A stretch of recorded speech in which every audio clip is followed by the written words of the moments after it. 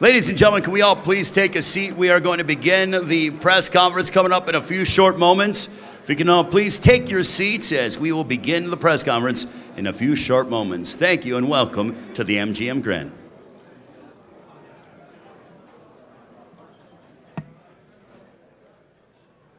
Saturday night, rising star Sebastian the Towering Inferno Fundora steps up to take down undefeated champion TSZYU. But the wonder from down under has other ideas. Bring it on. Plus, world champ Rolly Romero never minces words. Pitbull, all bark, no bite. But Mexican powerhouse Pitbull Cruz is ready to silence the trash talker. It's a night full of world title fights, live on PBC pay-per-view on Prime Video. Welcome, ladies and gentlemen, to Las Vegas, Nevada. We are here at the MGM Grand as we are getting closer to Saturday night. It is PBC pay-per-view on Prime Video, 8 Eastern, 5 Pacific time from T-Mobile Arena here in Las Vegas. If you are looking to make your way here to the fighting capital of the world, tickets are available at AXS.com, or you can watch PBC pay-per-view on Prime Video. What a night of action that we have as PBC kicks off their 2024 campaign with a bang. 4 World Championship fights on our pay-per-view card. Our main event features unbeaten rising star from Australia, TSZYU, headlining here in Las Vegas for the first time, going head-to-head against the Towering Inferno, Sebastian Fundora. Also on the line, the vacant WBC Super Welterweight Championship. Yes, 2 World Championships will be decided. Our co-main event, it'll be the WBA Super Lightweight Champion of the World, Rolando Rolly Romero, defending his crown against a very determined challenger from Mexico, Isaac Pitbull Cruz. Also on that evening, it'll be the WBA Middleweight Champion of the World from Cuba, Edeslandi, the American Dream Lara, defending his title against a very passionate Michael Zarafa from Melbourne, Australia. And to begin our pay-per-view portion at 8 Eastern, 5 Pacific time, it'll be the WBC Flyweight Champion of the World, Julio Cesar Martinez, defending his title against Angelino Cordova of Venezuela. But also, ladies and gentlemen, PBC on Prime Video action will precede the pay-per-view. It'll stream live and for free starting at 6 Eastern, 3 Pacific time. It'll feature rising unbeaten middleweight Elijah Garcia, no stranger to Las Vegas. He will take on Kyron Davis, who is no small task. That'll be in our main event. Also, super welterweight contenders. Sergey Boachuk will go head-to-head against Brian Mendoza, that for the interim WBC Super Welterweight Championship. The event promoted by TGB Promotions. The main event is promoted in association with No Limit Boxing and Samson Boxing. And as I mentioned, tickets are available at AXS.com, or you can watch it in the comfort of your own home, PBC pay-per-view on Prime Video. Well, it gives me a great honor and pleasure to introduce a man who is promoted literally all over the world, and I believe that it's only a matter of time before he gets his rightful place into the International Boxing Hall of Fame, one of the smartest minds that we've ever seen regarding the history of the sweet science. Ladies and gentlemen, please welcome the esteemed Mr. Tom Brown. Thank you, Ray. That's why I always love Ray. You know, we've got a great matchup Saturday night in our all-action main event between TSZYU and Fundora. And we're thrilled to be bringing this fight once again to the T-Mobile Arena. You know, we got the terrible news on Thurman's injury. That was on a Sunday. We went to work immediately, and by late Monday afternoon, we had a press release out announcing this new fight. Many people even called it an upgrade. It went from a non-title fight to being a 2-belt, 154-pound unification fight. So thankfully, both TSZYU and Sebastian Fundora have that old school fighter mentality. We reached out right away to Matt and George Rose with No Limit Boxing, told them about the injury and what we were thinking about with replacement, and pretty much immediately they got back to us with the let's go. Same thing on Fundora's side with Samson and Team Fundora. And there's much more on this card than just this great main event. We also have 3 other meaningful, high-quality world championship fights.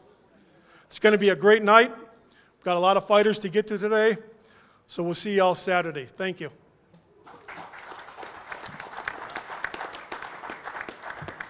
All right, Mr. Tom Braun, greatly appreciate all that he does. And as you mentioned, let's get to the fighters that'll be involved in a Saturday night's blockbuster night of action. I want to bring up a man who has a record of 22 wins, 3 losses, 16 wins coming by way of knockout from Albuquerque, New Mexico, now training in Las Vegas. I want to acknowledge his esteemed trainer, Ismael Salas, who is with him, ladies and gentlemen.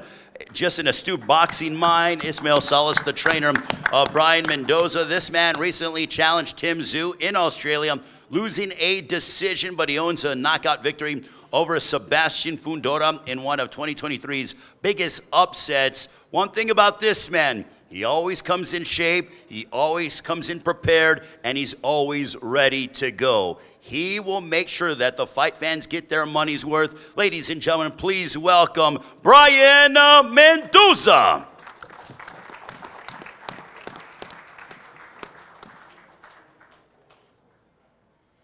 Hey guys, just want to start off thanking, Al Heyman, PPC, Luis Tacuba, the whole team that made this happen.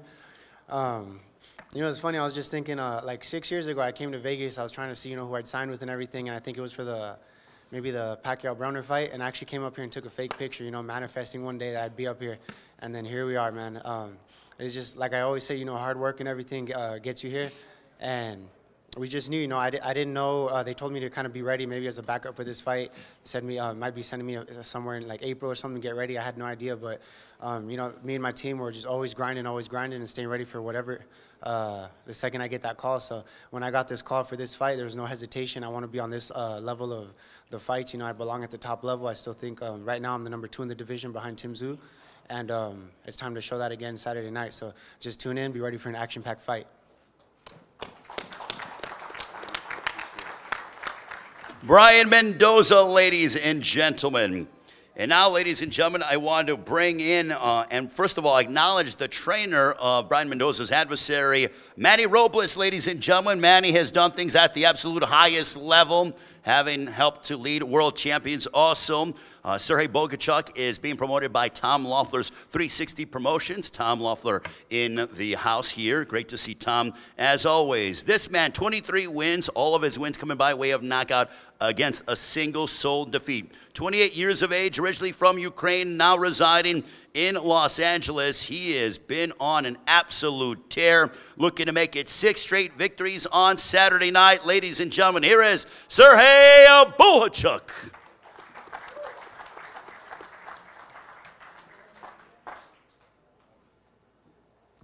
Hi guys, I'm happy to be here.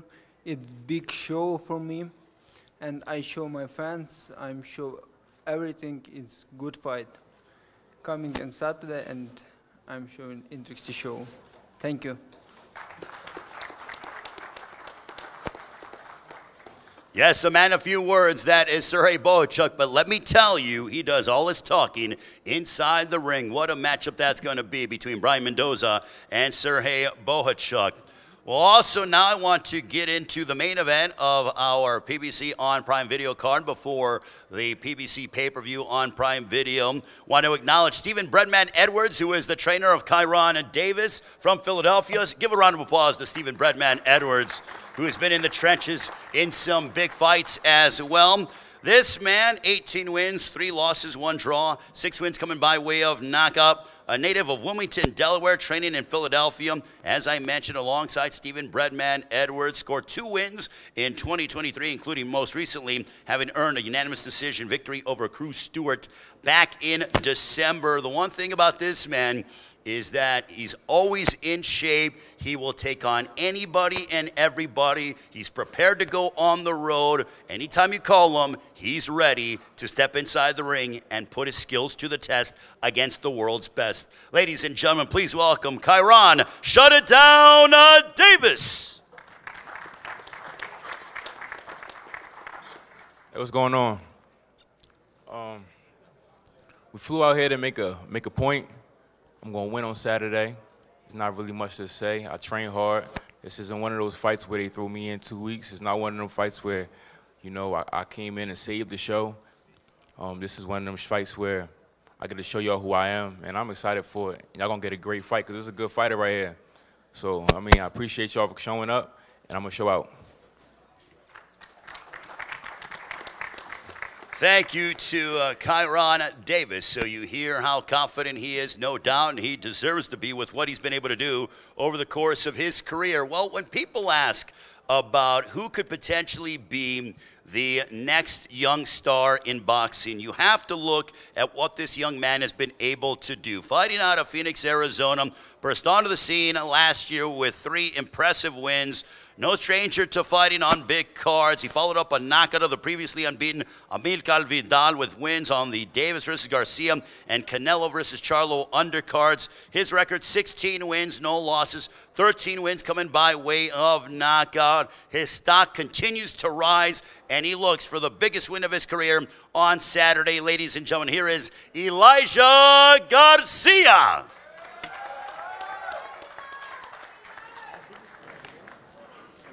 Hey, what's going on, guys? You know, we're going to have a great fight, a great night of fights. I got a lot on my plate right now. You know, Davis, he's very experienced. You know, he's dangerous, and if I'm not prepared, you know, I think he will win. So, you know, I'm going to be ready to, you know, perform at my highest level, and we'll take it from there. Also want to acknowledge Jorge Garcia, the father and the trainer of Elijah Garcia. It's a family affair with the Garcia family. Great to see Jorge Garcia here as well. Boy, talk about some outstanding trainers here on the stage. I want to go, first of all, to Brian Mendoza. Brian, when you went ahead and fought, you know, you went to Australia, you fought TSZYU. You're a warrior. What did you learn in that you feel you're going to be able to benefit from on Saturday against Sergey Bohachuk? I feel like they have some similarities in style, but I feel like Tim is obviously a lot more polished. You know, he's already at that level and stuff, and I just gained a lot of experience, man. And I'm out here chasing greatness each time out. And you know, you see, obviously, like no fear of taking any of these fights. I took this fight; they called on 2 weeks' notice for it, but like I said, we stay ready. So I have no doubt that my conditioning's there, and you guys can expect another spectacular victory on Saturday night. People remember the win that you had over Sebastian Fundora. How much do you want to turn back the clock and sort of have another big moment like that here in Las Vegas? You guys see, you know, I'm actually underdog in this fight again. You guys see, you know, when I have a chip on my shoulder, what I get done. And I'm very hungry for this fight, and I have a lot to prove on Saturday night. All right, Brian Mendoza, greatly appreciate him. Good luck to you, sir, on a Saturday. Sergey Bohachuk, as you prepare for Brian Mendoza, you know how much of a tough competitor he is. He's a world-class opponent. You were supposed to be fighting Sebastian Fundora, but now change in opponent as Fundora will be fighting TSZYU. What went through your mind when they asked you, do you want to fight Brian Mendoza? No, Brian is a good fighter. It's good experience for me. It's big fight for my career, and I'm ready for this fight because I know what this fight for me. It's big fight for me. When I win this fight and continue for bigger fight, TSZYU or Fundora. It's now I need to win this fight. I concentration 100% for this fight. I have good opponent. He is good boxer. I know. I'm ready for him. I'm ready. I'm show. You know. I'm not too much talking. I'm show Saturday. I'm show Saturday good fight, great fight, and guys coming, and I'm show everyone interested boxing. Sergey, what has been the key to your recent run? You have been victorious in 5 straight fights.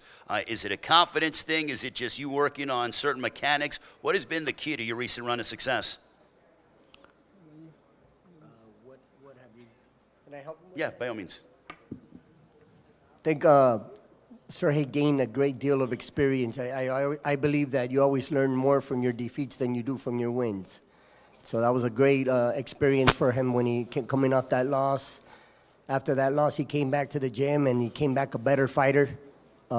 He's been proving that time after time. I mean, he's on a roll with, you know, all his wins are by knockout.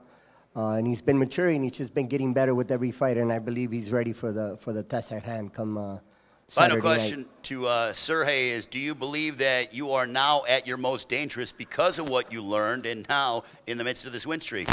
You think that you're ready now for this event because of your loss? You know, I'm ready for 100%. You know, I have a loss. I don't think it's not loss. It's experience for me. Yes, many right. Many told me out of fight. It's not loss for experience for you. And no more. and I'm lose this fight because I'm lost head in this fight. I wanna win KO. I wanna win KO. I needed KO. Let's go. Let's go. Let's go. No, I needed. Now I'm smarter. Now I'm more smarter. Have more experience, and now I'm ready for a big fight. All right, Sergey Bogachuk, ladies and gentlemen, good luck to you on Saturday. Speaking of experience, Kyron Davis, you have quite a bit of experience as you prepare to take on this young lion in Elijah Garcia. Knowing as people look at this fight, I would gather that you are likely the underdog. Do you pay attention to that? Do you use that as bulletin board material, or what are your thoughts on that? It don't matter to me. You know, I got nobody can fight the fight but me and him. So what you think really don't matter. You know what I'm saying? So I don't look at it. I don't really care much about it. But I think I am an underdog, though. Somebody told me that, but it is what it is. I know you've taken short notice fights before, but to my knowledge, you got plenty of notice for this matchup. Do you believe on Saturday we are going to see the most complete version of Kyron Davis? I do. I think you're going to see a lot of things come together. You know, when you got 2 weeks, and you know, there ain't no time, especially training for somebody like David Benavidez in 2 weeks and to fight the way I fought. You know what I'm saying? Like 2 weeks. I mean like a real 2 weeks. I mean like 2 weeks, like come out the club, go train for 2 weeks, and then go fight. You feel so what I'm now saying? It wasn't like you were even in camp. It wasn't even like, you know what I'm saying? So that's just kind of fighter I am, though. I get in there and fight with anybody, you know what I mean? I'm just like that, you know. But, you know, I had time for this training camp. There's no excuses ever, but I had time, so he's going to feel it. Is this the moment where, if you're able to get your hand raised on Saturday, where you literally catapult yourself into the top rankings of the division? I think so. I think a win on Saturday puts me in position for a world title shot, so that's what we're looking for. Kyron Davis, ladies and gentlemen. Now we'll go to Elijah Garcia. Elijah, you know, you had a very big 2023. You fought on some big cards, as we mentioned. But now it's no longer that you are just here. People expect certain performances from you. How do you handle that pressure, or is it pressure to you? Nah, it's not really pressure, to be honest. You know, 2023 was a great year, but, you know, now we're in 2024, so I don't want to look back too much. But, you know, it was real good experience. You know, it's going to help me out a lot, this fight. And, you know, to knock people out or whatever, that don't really put no pressure on me. It's more about just, you know, performing right and listening to my corner. That's what gets me the wins and, you know, sometimes knockouts. Well, let's talk about your opponent, Kyron Davis. You know, what kind of statement are you looking to make against a guy who has put himself in there against world champions? You know, he's very durable, he's smart, comes from a very good, you know, background, training under the guidance of Stephen "Breadman" Edwards. But, you know, how big of a fight and how much of a statement do you want to make on Saturday? It's a real big fight for me, you know. To be honest, you know, Davis, he's a real... He's a dog, man. You know, I seen him fight Benavidez. He didn't quit. He's for real. He's legit. And, you know, this is a real dangerous fight for me because, you know, he has 3 losses. He's 29 years old, and he ain't got nothing to lose. So if I didn't, you know, give 100% in training or 100% at whatever, you know, he could win. And, you know, this is just going to be another good fight, another round of experience for me. And, you know, hopefully right afterwards we'll be able to get that title shot. And that's what I'm looking for. So your next fight, if you are victorious on Saturday, you want a title shot or possibly an eliminator matchup? Yes, sir. Kyron, when he talks about this being a potential dogfight, I know that it's not going to be difficult for you to find this guy. You know, some guys like to move around and they try to be a bit trickier. But Elijah Garcia seems to be willing to engage with you. And, you know, how much are you excited about that prospect? I mean, if it get like that, it get like that. You know, I'm ready for whatever. So, it's going to be a good fight. I mean, he bring it, I'm going to bring it. You know what I mean? But we'll see what happens. All right, I'm going to go around to the 4 fighters and get their final comments. I will start with you, Brian Mendoza. Saturday night, as you take on Sergey Bogachuk for the interim WBC Super Welterweight Championship of the World, your prediction? I believe this fight ends before the distance. I don't think this will go all 12 rounds, and I will be victorious. Brian Mendoza predicting a stoppage, ladies and gentlemen. Sergey Bogachuk, for you, how is the fight going to end on Saturday against Brian Mendoza? You know, he is good opponent, and I know this, and I am ready for 12 rounds. I'm ready for 20 rounds. You know, it's for me. I'm ready for distance. Maybe KO. I tell every time I don't know what's he ready. You know, maybe he's ready good. Maybe 12 rounds. He's ready for this fight. No good. Maybe KO. I'm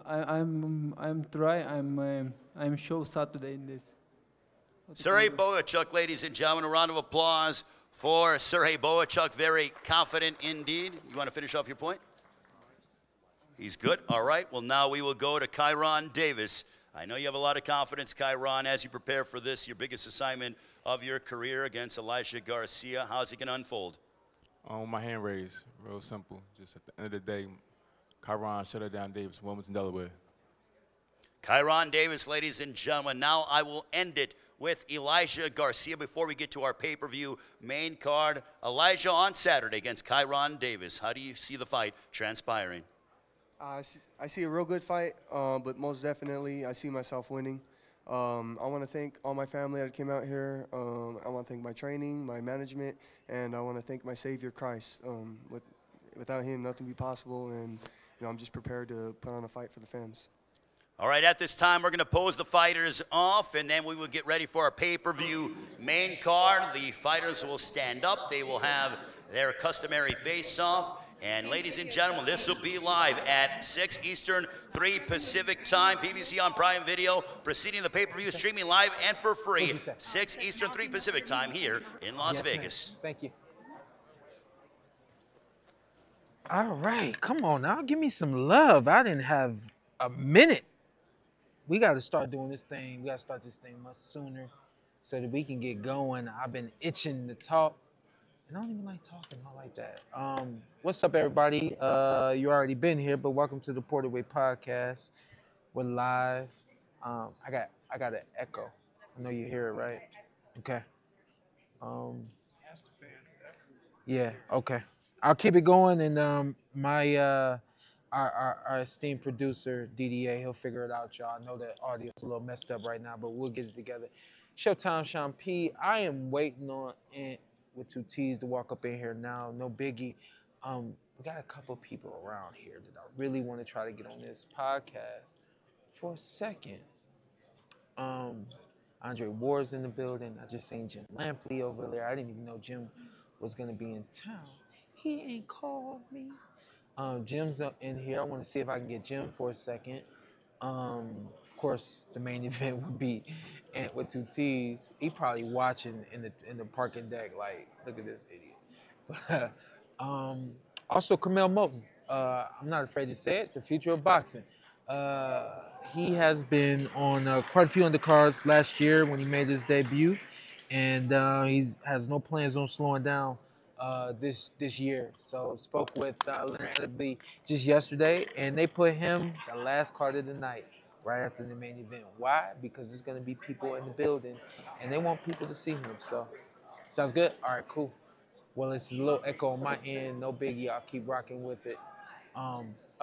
We also have Steven Espinoza in the building as well. So, got people walking around a little bit, see who we can get on the show. But until then, I know we just saw Kyron Davis and Elijah, what's Elijah's last name? Shoot, I'm losing his last name. Garcia, excuse me, Elijah Garcia. They just squared off. And I think that's going to be an interesting fight. Reason being is because sometimes, this is a big sometimes, but sometimes experience just shows up in ways that you weren't ready for. Not saying Elijah Garcia isn't ready. I'm just saying I think that there's definitely going to be some hurdles that he's going to have to jump over, and we'll see how he clears these hurdles. Philly, when Philly in the ring, it is not an easy feat. So that fight's going to be really fun to watch. Elijah is a go-get-it kind of fighter. So that's going to be a fun one to watch. And then the sleeper on the show, I think, is Sergey Boychuk and Brian Mendoza. I think we know a little bit about Brian Mendoza. We know that obviously he just lost his last fight to TSZYU. Just really couldn't find his distance, couldn't get going against TSZYU. That's rare from Brian Mendoza. He's a thinker. He works off rhythm, and Tim just didn't give him that in their fight. You look at the fight he had with Sebastian Fundora. Yes, he was losing every single round until the knockout, but the way he uses his rhythm and his movement, he's one of those kind of fighters where he explodes. It just kind of happens. I think that was our first time seeing it like live in color. So I think that's really, you on one hand you say you can't base him off of that fight, that knockout against Sebastian Fundora, unless you're me and you've seen him in the past and you know how he gets down, not only on fight night but also in the gym. He's an explosive fighter that works off of rhythm. So look at him to use his rhythm and be explosive against Sergey, which you may not know about Sergey. Sergey's been off on like a 3-year layoff. Had a bad knockout. I think he's had some comeback fights since that knockout, but had a bad knockout against Brandon Adams, and but he's a knockout artist, for the sake of words. 23 wins, all of them by knockout. No secret there, but he works. He's almost like a train, but not a big, heavy train, but just somebody who keeps going, and eventually he will catch you. So I think that's the sleeper of the night. Gonna be a really good fight. So of course, still waiting on Antt to come up in here. Let's see. Somebody's walking around. Let's see if I can grab him. War just went on with Fox Australia, so took my job, y'all. I was holding out for the deal with Amazon and Fox. They went ahead and hired Andre Ward to do the telecast for Fox Australia. So pretty cool. Happy to see him get that job, and just happy to have him out here in Las Vegas. He wouldn't be here if he wasn't working. So I know I'm going to get a moment of his time. So looking forward to that as well.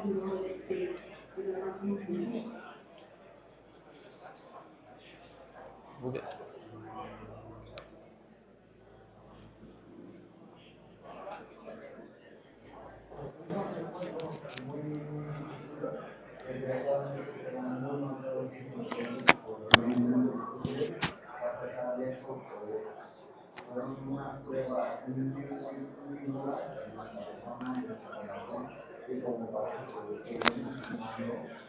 Would you mind asking Jen if he wants to come up?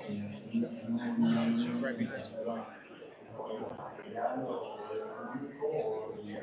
All right, I'm gonna see if I can get Jalin Lee over here for a hot second. We won't have him long because he's over here working with PPV.com.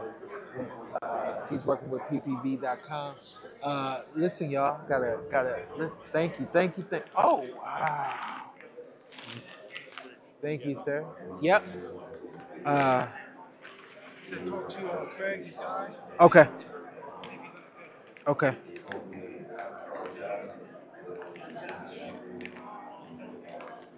Best cookies in the world, straight from Australia. I will be baking cookies for the next. I got 4 packs here, so I'm probably gonna be baking cookies for the next 2 weeks. Great cookies right here. Look them up. They're in Australia. See if you can get some shipped to you. I'm gonna see if I can get that guy to come plug his connect over there, man. Best cookies I've ever had.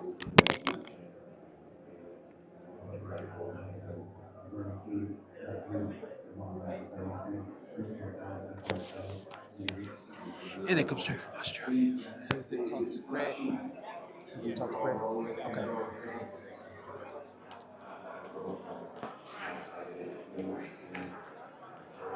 Get the text out to me.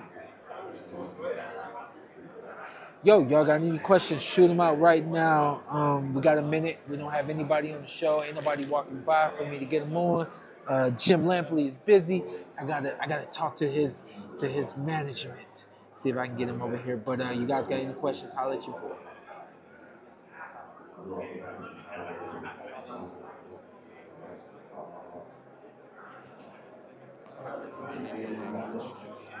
These days, he lives in Russia, I live in Australia. We still talk, of course, all the time. As soon as I started my professional career, I wanted to become my own name, TSZYU, rather than Kostya's son. I'm in this sport, and it's me doing the punching, it's me doing everything, me doing the training. It's no one else. We're gonna be here, fighting. Pretty unreal, huh? I think we've reached to that point where people are saying, oh, you're not Kostya's son, but he is Tim's dad. History will be made here. History will be made.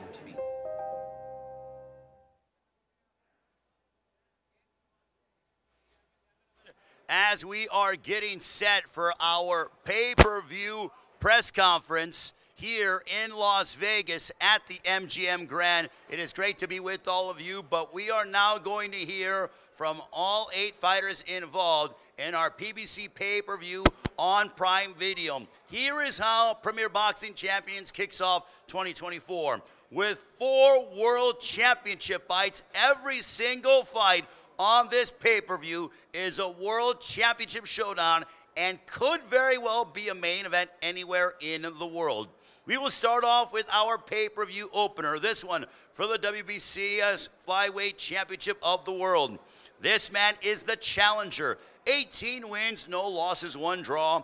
12 wins coming by way of knockout. 28 years of age from Ciudad Bolivar, Venezuela, training out of Roselle Park, New Jersey. An experienced amateur who debuted back in 2017, having come off the biggest win of his career as he topped the former world champion Angel Acosta. He looks to make himself into the history books and become a world champion from his home country of Venezuela. Ladies and gentlemen, please welcome Angelino Cordova.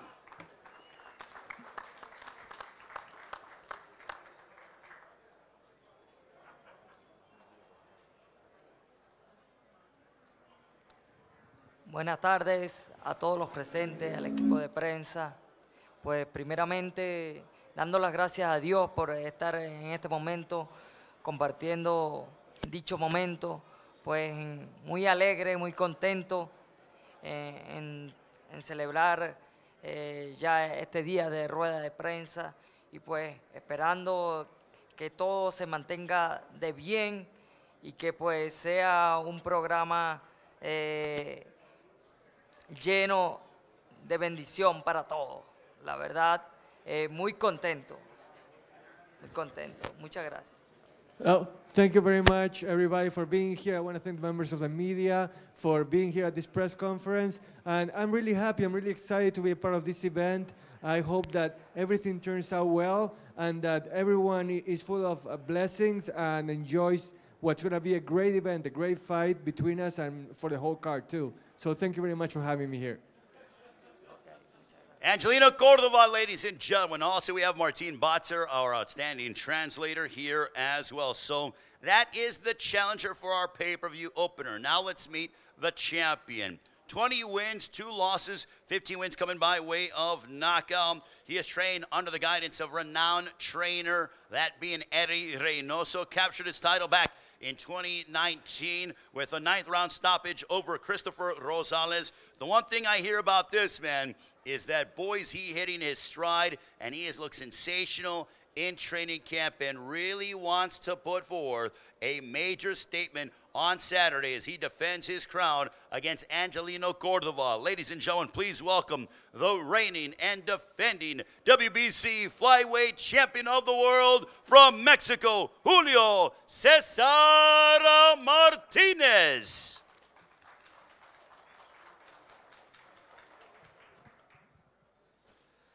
Buenos días a todos, muchas gracias por estar aquí, muy contento, muy emocionado de regresar al ring, pues hubo unos inconvenientes, pero bendito sea Dios, ya estamos de regreso, contentos, emocionados, motivados, y pues ya sabe, como siempre, ¿verdad? Con todo menos con miedo. Thank you very much, guys, everybody for being here, and I'm so excited, so pumped, so motivated to be here, and like I always say, with everything but with fear, right? Thank you very much to Julio Cesar Martinez. Let's give it up for the champion, ladies and gentlemen. All right, now we will transition to our second pay-per-view fight, this one being for the WBA Middleweight Championship of the World. And the challenger in this one, well, Australia is represented in more ways than one, not just with the esteemed TSZYU. This man has a record of 31 wins, 4 losses, 19 wins coming by way of knockout. He is the #1 ranked mandatory WBA challenger at 160 pounds. Joining us from Melbourne, Australia, he is looking to extend his win streak to 5, having won 4 straight. Ladies and gentlemen, please welcome Michael Zarafa. I want him to get back in there with, as a man, I want him to get back in there bud. Get that go back. Thanks, guys. I just want to thank everyone that's shown their love and support. He thought he could win that.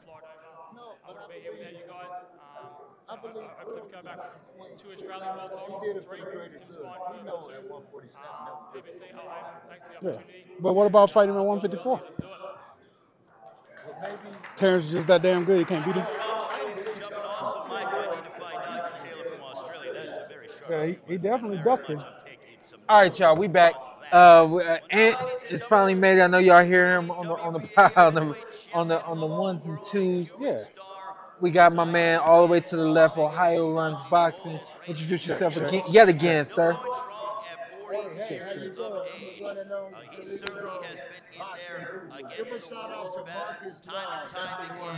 Ohio Runs Boxing. It's not me, but give a shout out to him. He always definitely. What's your page?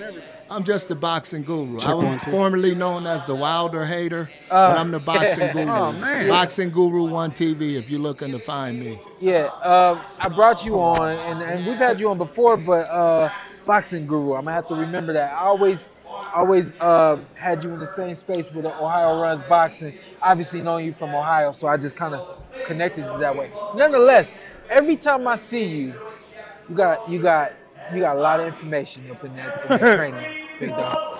And we got into a conversation yesterday, and as we were talking, I was like, a lot of what he's saying makes sense. And a lot of every conversation we've had, a lot of it makes sense. And so I was like, you know what? Let me give this man an opportunity on my platform to kind of share and show the knowledge that you have. Boxing Guru, I'm talking to you about the main event. Who you got? Sebastian Fundora. And I say, why? You tell me, I said, man, that's just too simple. But tell me why you have Sebastian Fundora beating TSZYU. Well, in my opinion, I like Sebastian Fundora. I just believe the last time he got caught up in, the lack of experience, the lack of training to understand when you reach that upper echelon of boxing, you got to be able to understand how to win, not just perform at that level. You got to learn basic strategies of winning. Sometimes fights is won on that implement alone. But in this fight, I definitely like Sebastian Fundora if he remains tall. I told him yesterday at the workout, and I just told him just now. He heard me yelling, 1-2s. This is a simple fight in my opinion because it's about real estate. Everybody knows TSZYU comes forward. He like to put a lot of pressure on you. So with Sebastian being 6'5", he definitely cannot give up his height. He definitely cannot reach for his jab. A lot of Sebastian Fundora flaws is he reached for his opponents. Him and his dad or his trainer, whoever's working with him, doesn't work the mitts high enough or understand feints and different things. You don't never have to learn, use your jab all the time or land it all the time. Sometimes you feint and then drop a 1-2 quick, and then you pivot out. So that's going to be key fundamentals that Sebastian definitely has to use tomorrow, Saturday night, if he want to be victorious. But if Sebastian goes back to those Paul Williams type tendencies where he's falling in, leaning in face forward, it'll just be a punching fest for TSZYU. TSZYU camp is expecting that. They're going to put a lot of pressure on Sebastian, see if he can use his feet, and see if he can handle that pressure in the kitchen. So in my opinion, if Sebastian and his camp been working on that, it's going to be easy work for him.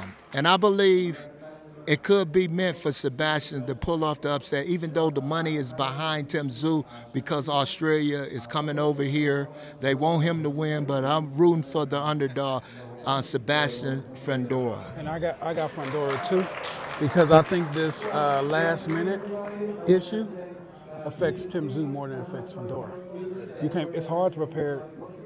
Well, it's 2 weeks, but literally it's 4 days, be honest. Ooh. How do you prepare for Fundora in 4 days? Yes. Southpaw, 6'6". Yes. But me, I believe the business sense, Sebastian really don't talk a lot. Yeah. So maybe they had this plan anyway. You know, on this magnitude of a fight, because Keith Thurman was basically the hype man. You know, because when you put Keith Thurman's name up there, people was like, is it going to be a real fight? Is he going to come in, take the payout? You know, people was suspect about that. But at least with Fundora, you know you're going to get an action-packed fight if you're a fight fan. But let's go back to what Antt just said. Yeah, you're right. It is hard preparing for someone who is a southpaw, who is 6'6", that big. You can't replace that. However, Sebastian Fundora does half the work for you.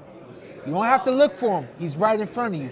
You don't have to reach for him. He's coming down to your level. He don't use the southpaw stance as there's no advantage. Like, he doesn't work as a southpaw behind the jab, setting up the left hand that you're not used to seeing, because the rhythm of seeing left, right. Now you got to get. Now you psychologically, you got it. Now you're seeing right, left. He's not a right, left kind of, you know what I mean? So I really don't think it's a puzzle. I think the puzzle now becomes Tim Tszyu. I think Tim's going to be very patient. I think Tim's going to let Fundora get into that steamroll that he likes to get into, and I think he's going to pick him apart. Like I said, I just believe this is the difference on Sebastian Fundora. He's been waiting for this opportunity, because when he was the #1 ranked guy, when Jermell Charlo was avoiding him, or so-called avoiding him for bigger fights, I just believe Sebastian got complacent. But with him getting humble, and this is his golden opportunity, it's now or never for the Fundora. That's not him as a person or as an athlete. He's not a complacent kind of guy.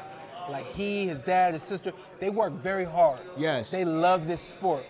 When you have a hard work, when you have a good work ethic on top of love, there's no complacency in that. You know what I mean? So I think that the knockout that everybody's going to talk about until this fight actually happens, everybody's going to talk about the knockout. That was a moment where he got caught up making a mistake that he's made several times, and Brian Mendoza finally pounced and capitalized on it. Not a mistake that not very many people are able to capitalize on. Let's take again one of the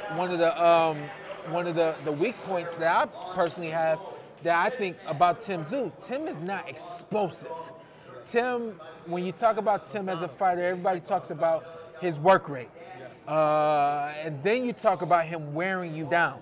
He's not explosive from a standpoint of 1 or 2 punches that did some damage. He is 8-12 rounds of damage, you know what I mean? So I think, again, that moment that we saw with Brian Mendoza, I don't think we see that same moment with Tim Tszyu, because Tim isn't that kind of fighter. He's not an explosive rhythm fighter, let me find my moment kind of fighter. So I think it's a 50-50 fight, but at the end of the day, I do think that Sebastian Fundora is going to do a lot of the work for Tim and put himself in Tim's sights. But see, that's what the complacency I was talking about. See, the complacency doesn't have to be about far as the work ethic, him and his family and stuff, but the complacency of understanding boxing. Yeah. See, and that was his flaw, in my opinion, because, like you said, he gonna do a lot of the work if he loses the fight for Tim Tszyu. Yeah. See, if now, since that happened to him, now they had to go back to the drawing board to realize, okay, man, how did that happen? I was giving up my height. I was giving up my reach. We're gonna go to the stage. We got Sebastian at the podium now. This is a big opportunity we're gonna take advantage of and become world champion on Saturday night. Sebastian Fundora, ladies and gentlemen. Yes, Fundora was supposed to fight Sergey Bohachuk, but due to the injury to Keith Thurman, he now is in the main event against the man who I'm getting ready to introduce. Well, first of all, before I get ready to acknowledge him, I want to acknowledge Igor Gulubev, the trainer of Tim Tszyu, and also George Rose, the CEO of No Limit Boxing as well, very instrumental in the success of Tim Tszyu. This man, 24 wins, no losses, 17 victories coming by way of knockout. A native of Sydney, Australia, certainly a rising star. He is the son of the Hall of Famer TSZYU. Tim comes off of a red-hot 2023. What a run that he had, beating the likes of Tony Harrison, Brian Mendoza, and Carlos Ocampo.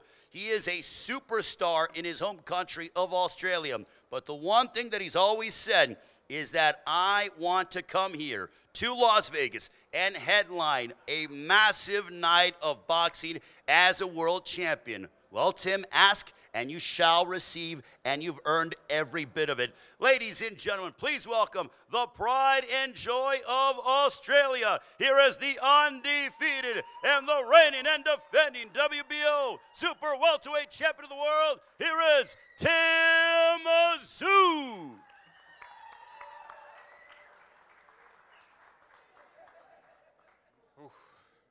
Look, we're finally here. It's been a long road, but I've dreamt of this moment my whole life. You know, every moment that I've done has led to this point, and I'm glad to be doing it and representing everyone and doing it on this specific day. You know, it's been a change of events, but you know what? The show goes on. We saved it. Destiny awaits, and I can't wait to put on a show. I should be having 2 belts now. I don't know why that belt's there. He hasn't earned it yet. It should be in the middle here. But Saturday night, we get to fight for both of them. For me, this period of time, it's about collecting belts, collecting legacy. And again, as I said previously before, the greatest boxing family ever lived. It's happening right now, right here. So tune in. TSZYU, ladies and gentlemen, as Tim mentioned, he's looking to further that family legacy. Well, what a start that he has had. And now I'm going to talk with the fighters. I'll start off with Angelino Cordova. Angelino, have you thought about the moment that if you're able to top your adversary on Saturday, when they say, and the new WBC flyweight champion of the world, what that would mean for you and your home country of Venezuela? Cabeza en la almohada. ¿Te imaginas el momento en el que vas a poder decir y el nuevo y todo lo que va a significar para Venezuela, ¿no? ¿Cómo te lo imaginas a eso? Oye, es bueno oye, sí. Oye, la verdad, sí me lo imagino, sí me imagino ese momento. Y pues no es desde ahora, desde hace mucho tiempo. Yeah, I don't mean any disrespect, but I want to try to get as much in with us as we can. I know that everyone here, while they want to be a part of this from a distance, they also would like to hear more from us than from the stage. I don't mean to disrespect anybody on the stage. And to that point of everyone on the stage, what's the fight you're looking forward to the most? Well, I'm still looking forward to my guy, Rolly. I think Rolly, but before I get on that, I want to conclude with Sebastian. This kind of remind me of when... You still on him? Yeah, just the conclusion when he came up. This kind of remind me when Zab Judah fought his dad, Costa. Zab Judah was winning the first couple rounds real easily. Yeah. He got lackadaisical. Yeah. So with Sebastian, you got to be focused. Your mind state has to understand the keys of victory. If you understand that, it can take you a long way to become a world champion. And that's going to separate Saturday night with that. But the fight that I'm truly looking forward to is my guy, Rolly Romero against Pitbull Cruz. I believe this is a fight tailor-made for Rolly to come out to be a star. I believe Rolly is definitely... This fight is going to propel him because he has a world-known trainer, Ishmael Salas. I hope I'm pronouncing it right. He's definitely a world-known trainer, and I definitely believe he's going to give him the keys to victory, to utilize his gifts more effective. Nothing against Bullet, but I think it's going to be very effective Saturday night against Pitbull. Yeah, I agree with you totally about that. Nothing against Bullet, but Salas is a Hall of Fame trainer. Yes. Look what he did to Ugas on the second half of his career. Look what he did with Joe Joyce. Exactly. So, and I would love to see Rolly become a star and the guy he's supposed to be, and then hopefully get past this and defend his title against T.O. Exactly. Devin Haney and is it Matias? Garcia. Garcia, Yeah. Ryan, them, yeah. Yeah, Ryan. Yeah, I don't know if I'm looking forward to the Ryan fight. Oh, that'll be a good scrap. I want to see a unification. Oh, yeah. Either way, out of all three of them, those are good, entertaining fights. Yeah, The new crop are taking over boxing. So I believe Saturday night, don't be surprised if Rolly, what he said as far as knockout, his prediction, because Pitbull, in my opinion, at 5'4" and one-dimensional is too small for the 140-pound division. So if Silas can't bring him through, this is going to be a major letdown. That fight ends in a knockout. Yes. I think we're going to find out exactly where Rolly is now since the Tank Davis fight. I'm really not one that I do believe that there's always going to be some debris, whether you win, lose, knockout. The list goes on. There's always going to be debris from the previous fights. However, I think that everybody handles it differently. Everybody handles the wins and the losses differently. But I think that we're even going to see where Rolly is. We're going to see where he is psychologically as well as physically. Because I truly do believe that Barroso, at that last fight that he had, Barroso caught him a couple of times and had him shook, had him light on his feet. I don't know if he dropped him, right? You know, yeah. And the thing about Pitbull is he comes very, very strong, but you really don't know if that's real. You know what I mean? You can have a lot of muscle. We already know muscle don't add up the power. You know what I mean? And on top of that, his delivery, everything is big and all that kind of stuff. So we'll see if that power translates to 140. You know, and then of course we'll see, you know, how Rolly handles the pressure, as well as, you know, if he does get touched. You know what I mean? So I think we about to find out exactly where Rolly is, and this is his first title defense as well. So, you know, we can't ignore that. You know. It's a good coming out party for all the naysayers who doubted Rolly for getting to this point. Right now, he's going to shut the critics up, in my opinion, because he got a replicable name in Pitbull Cruz in front of him. Yeah. And plus, stylistic-wise, you got to go with a puncher. Yeah. You got to go with a puncher in boxing like that. I've been pushing against you. I'm going with Pitbull. Okay. I'm going with Rolly. I could be wrong, but I could be all the way wrong too. But I'm gonna look at the trainer. It's 50-50. I'm gonna look at the trainer now. As a fighter loses because of the preparation, the mind state, and the training, and so the trainer got to take accountability for that. Absolutely. And me, based on the art of boxing and understanding the study of it, Rolly should win this fight in dominant fashion. Yeah. Because he's a puncher and he's going to have plenty of chances to KO Cruz. Plenty of chances, but he got to pull the gun. He got to pull the trigger. He got to pull the trigger. He had a hard time pulling the trigger in his last fight. Yeah. But the old man he's a different foe. The old man, even the guy from England or whatever. 100 though. 100. He found out the hard way. He thought, he ain't going to do me like that. Yeah. So it can happen. But I just believe this style matchup, plus Rolly gets low, his angles and different things. Yeah. Listen, Boxing Guru, appreciate you for joining the PorterWay Always. Podcast. Thank you. Blessing, brother. Thank you. Sir. We'll see you at next. Yes. I'll be at the next fight. Ryan Garcia? No, I'm going to Sam's birthday party in L.A. Oh, okay. So I'll be at Canelo fight. Okay. Yeah, and then Tank fight after that. But on that weekend, I wanted to be in Brooklyn. Yeah. Okay. Yeah. So We'll see you around. Okay, All right. thank you. Be Anytime. blessed, man. All right, thank you. Yes, sir. Oh, man, good thing you ain't had no water in there. Check the group DM, the WhatsApp. Oh, no, I saw that. Indeed, I saw that. Listen, so we got two things here, really, though. What are you doing, bro? Huh? We had that problem, exactly the same problem last time. Yeah. Hey, so how we fix this audio here? Because he's catching my Am I?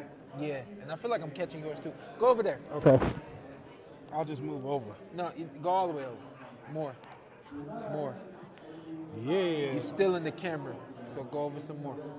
Listen, you're an idiot.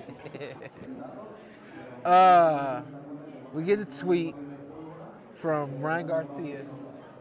He says he hopes Devin Haney has come to terms.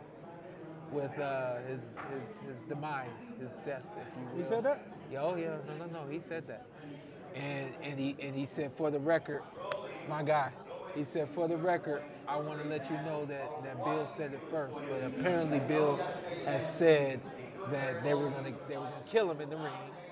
And now Ryan has of course clapped back and said, I'm coming to kill Devin. Oh, it's getting like that? Yeah, it's like that now.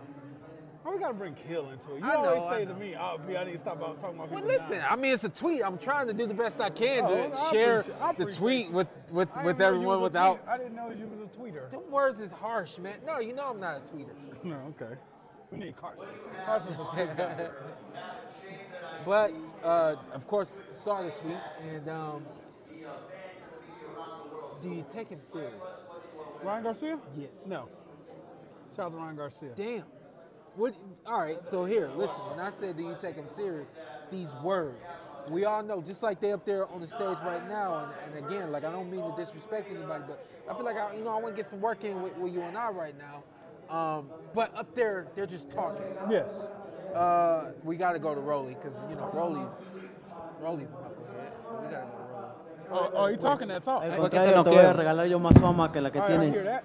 I can give you the belt, but I can give you the chain if you want after the fight.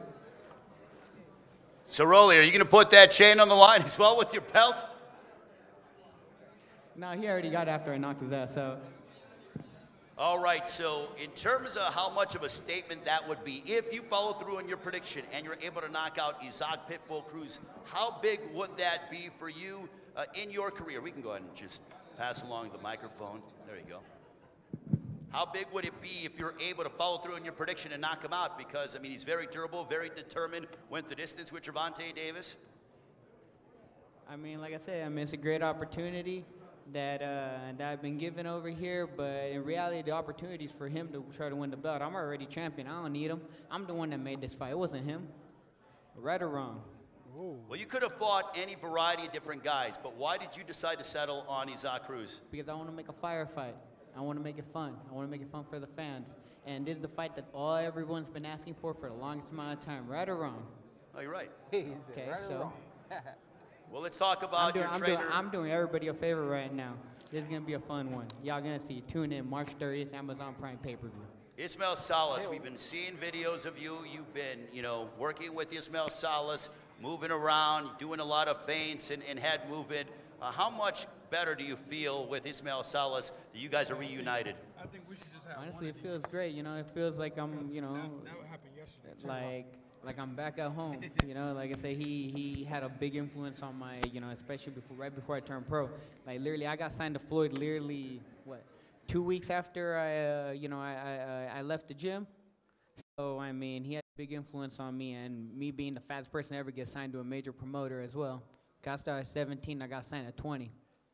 It's been an unbelievable journey. Rolando Rolly Romero, ladies and gentlemen. Now let's focus in on our main event. Sebastian Fundora, you took this fight on 11 days' notice. You were supposed to fight on the card. Now you have the biggest opportunity of your career. You can pick up 2 world championships as you go head-to-head against TSZYU. What kind of moment are you looking to have on Saturday night on PBC pay-per-view on Prime Video? This is the moment that Tarango Inferno becomes world champion. My sister did it six months ago. Now it's my turn. Did that really sort of invigorate you even that much more and everything else? I mean, we've heard it from fighters that you learn a lot when you have a stumble. How much has that impacted you as you prepare for the biggest moment of your career? It happens in boxing. I made a mistake. I paid for it. I feel like everything's still lined up the way it should be. They gave me this opportunity to fight TSZYU. This is going to crown the best fighter at 154. All right, now let's go to the champion. We'll come back to you, Sebastian. Tim, you're going to be facing literally a very tall task. For those that don't know, we talked about it yesterday, but this is the largest height disparity in a non-heavyweight fight. So, Tim, he's literally very tall, and he's awkward, and he has a significant reach advantage. How have you been able to prepare for that on such short notice? Well, look, it's quite hard to prepare, especially when you got, 12 days. But a true champion just rises to the occasion, adapts to everything that's put in front of them. So, you know, I came here as like a throwback fighter, and I keep trying to put it, and I keep trying to be like that. You know, I'm living the person that I speak. I'm not a bullshitter. I'm here to do exactly what I say, and this is why I take the fight, and this is why, like, yes, height. Of course, there's many advantages, but look, we all bleed the same blood, so there's no difference between us. And if you're watching history, Mike Tyson did a lot of damage in the heavyweight division back in the days. So I guess I'm taking inspiration from Iron Mike in this one. Tim, for you, I remember when you fought Terrell Gausha in Minneapolis a couple of years ago, but this is something that you've always wanted. It was one thing to fight in the United States and headline, but you've always said about main eventing here in Las Vegas. Watching you during fight week, you look to be so relaxed, comfortable, you're dealing with the media obligations, you're taking it all in stride. Is it because you always knew that if you put the work in, that you would be here at this moment? Of course, you know, every as I said previously, every moment has led to this. This is my 12th time doing pay-per-view, so I'm used to this bright lights and all of this stuff. But I had a vision from, I guess, from a young age. In 2009, I came here to watch Manny Pacquiao versus Miguel Cotto, and I remember I had a tweak in my brain saying that this one day, this is where I want to be. And now I'm walking into this press conference and Miguel Cotto's sitting right here, and I'm full fanboying. I couldn't believe it. So, you know, like, it's a crazy moment for me to be in this position, and I'm taking it with both hands. Sebastian, what kind of fight are you expecting out of Tim TSZYU? We watched him last year. He went 3-0, looked phenomenal in all three of his outings. But what kind of fight are you expecting out of him? I expect the best fight from Tim TSZYU. You know, this is, I think, the best fight you can make at 154. He's the #1 in the weight right now. I think this fight, with the unification of the WBO and WBC, this will crown the new champion of the weight division. Tim, what kind of fight are you expecting from the Towering Inferno, Sebastian Fundora? You know that he loves to mix it up on the inside. Are you expecting anything less? No, I feel like he's coming in for the brawl. He's good at what he does. He's got these long, lanky arms, and I know the shots. It's all about eliminating what he's got and showing what he's not good at. And that's the best thing about boxing, is that he gets to expose my weaknesses and I get to expose his weaknesses. So it's going to be one hell of a barner, let's just say that. Sebastian, you're the underdog coming into this fight. Does that motivate you at all? Is that sort of fuel for fire as you prepare on this opportunity on Saturday night, PBC pay-per-view on Prime Video? A lot of people say I have these advantages, and I do have these advantages, but I always look at myself as the underdog. Even when I had the interim champion, I considered myself the underdog, so it's just time to prove again what we're made of. Is this sort of, have you even, you know, dreamt of how it could possibly be when you're able, if you're successful on Saturday, what holding both world titles would mean to you? It's a big deal. It's a big deal. This is my dream. This is my dream. I trained very hard my whole life to become and to fight on a stage like this. You know, thank you to Samson. Thank you to Al Heyman for giving me the opportunity to fight on this, to fight my dream. And come Saturday night, the dream come true. Tim, finally, before we go ahead and conclude, is this, assuming that everything goes your way on Saturday, is this the official declaration of the Tim TSZYU era here in the United States, main eventing in Las Vegas for what I'm sure you want to be many times moving forward? Yeah, for sure. You know, this is step one to where I want to be. This is only a little part.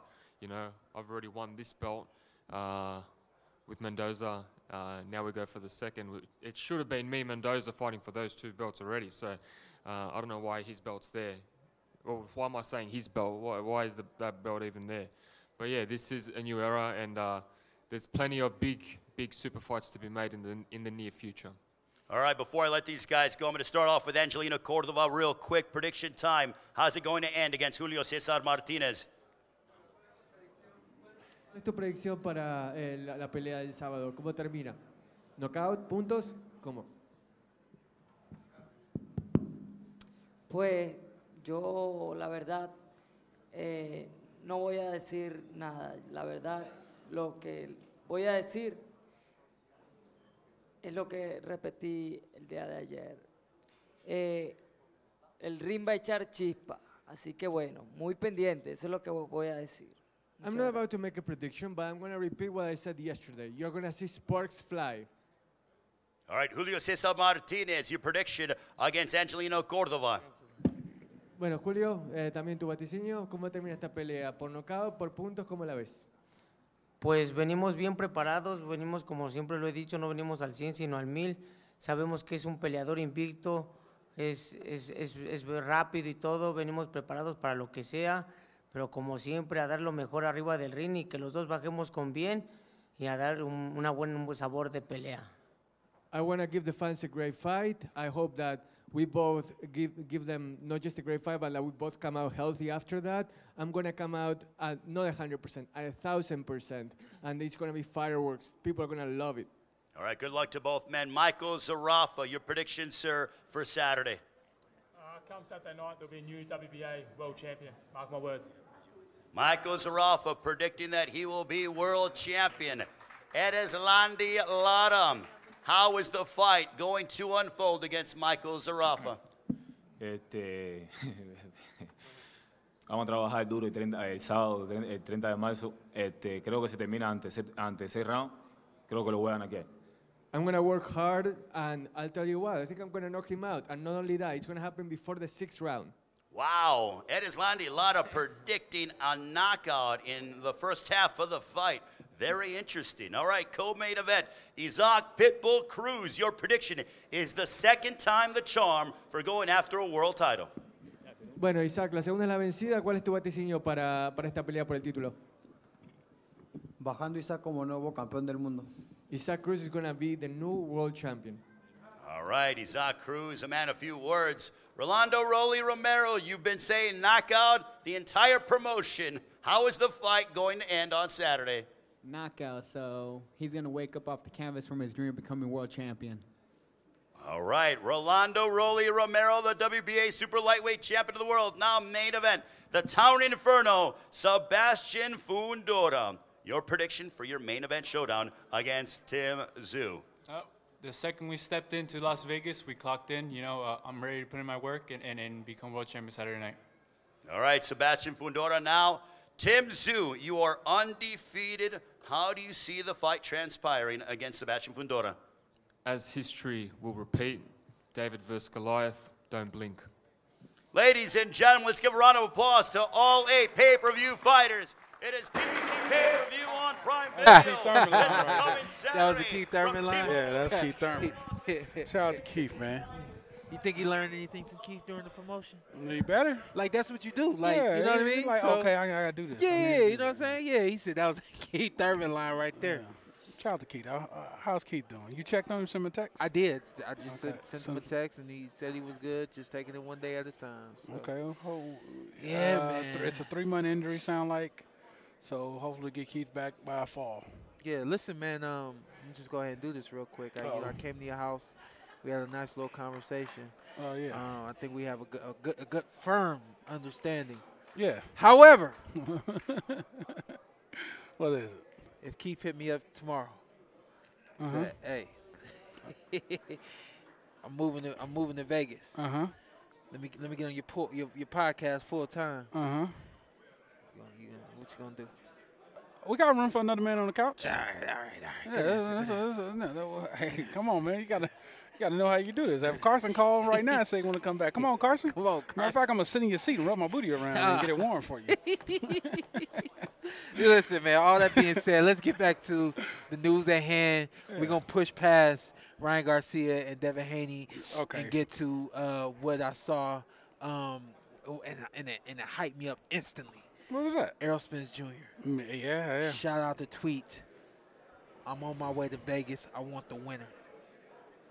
You for it? No.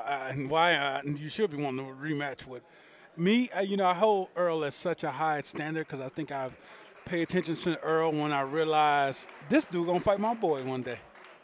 And so I started paying attention to Earl, and I hold Earl as such a high, and I gained so much respect from him in your fight and fights. And actually, the Kell Brook fight where I gained the most respect for Errol Spence. I see and, that. And I know Earl's has been a dog, so as a dog, being from Texas and stuff, I thought Earl would say, let me get this right and go get back in there, get training with Derrick James, and get my get back with Terrence Crawford.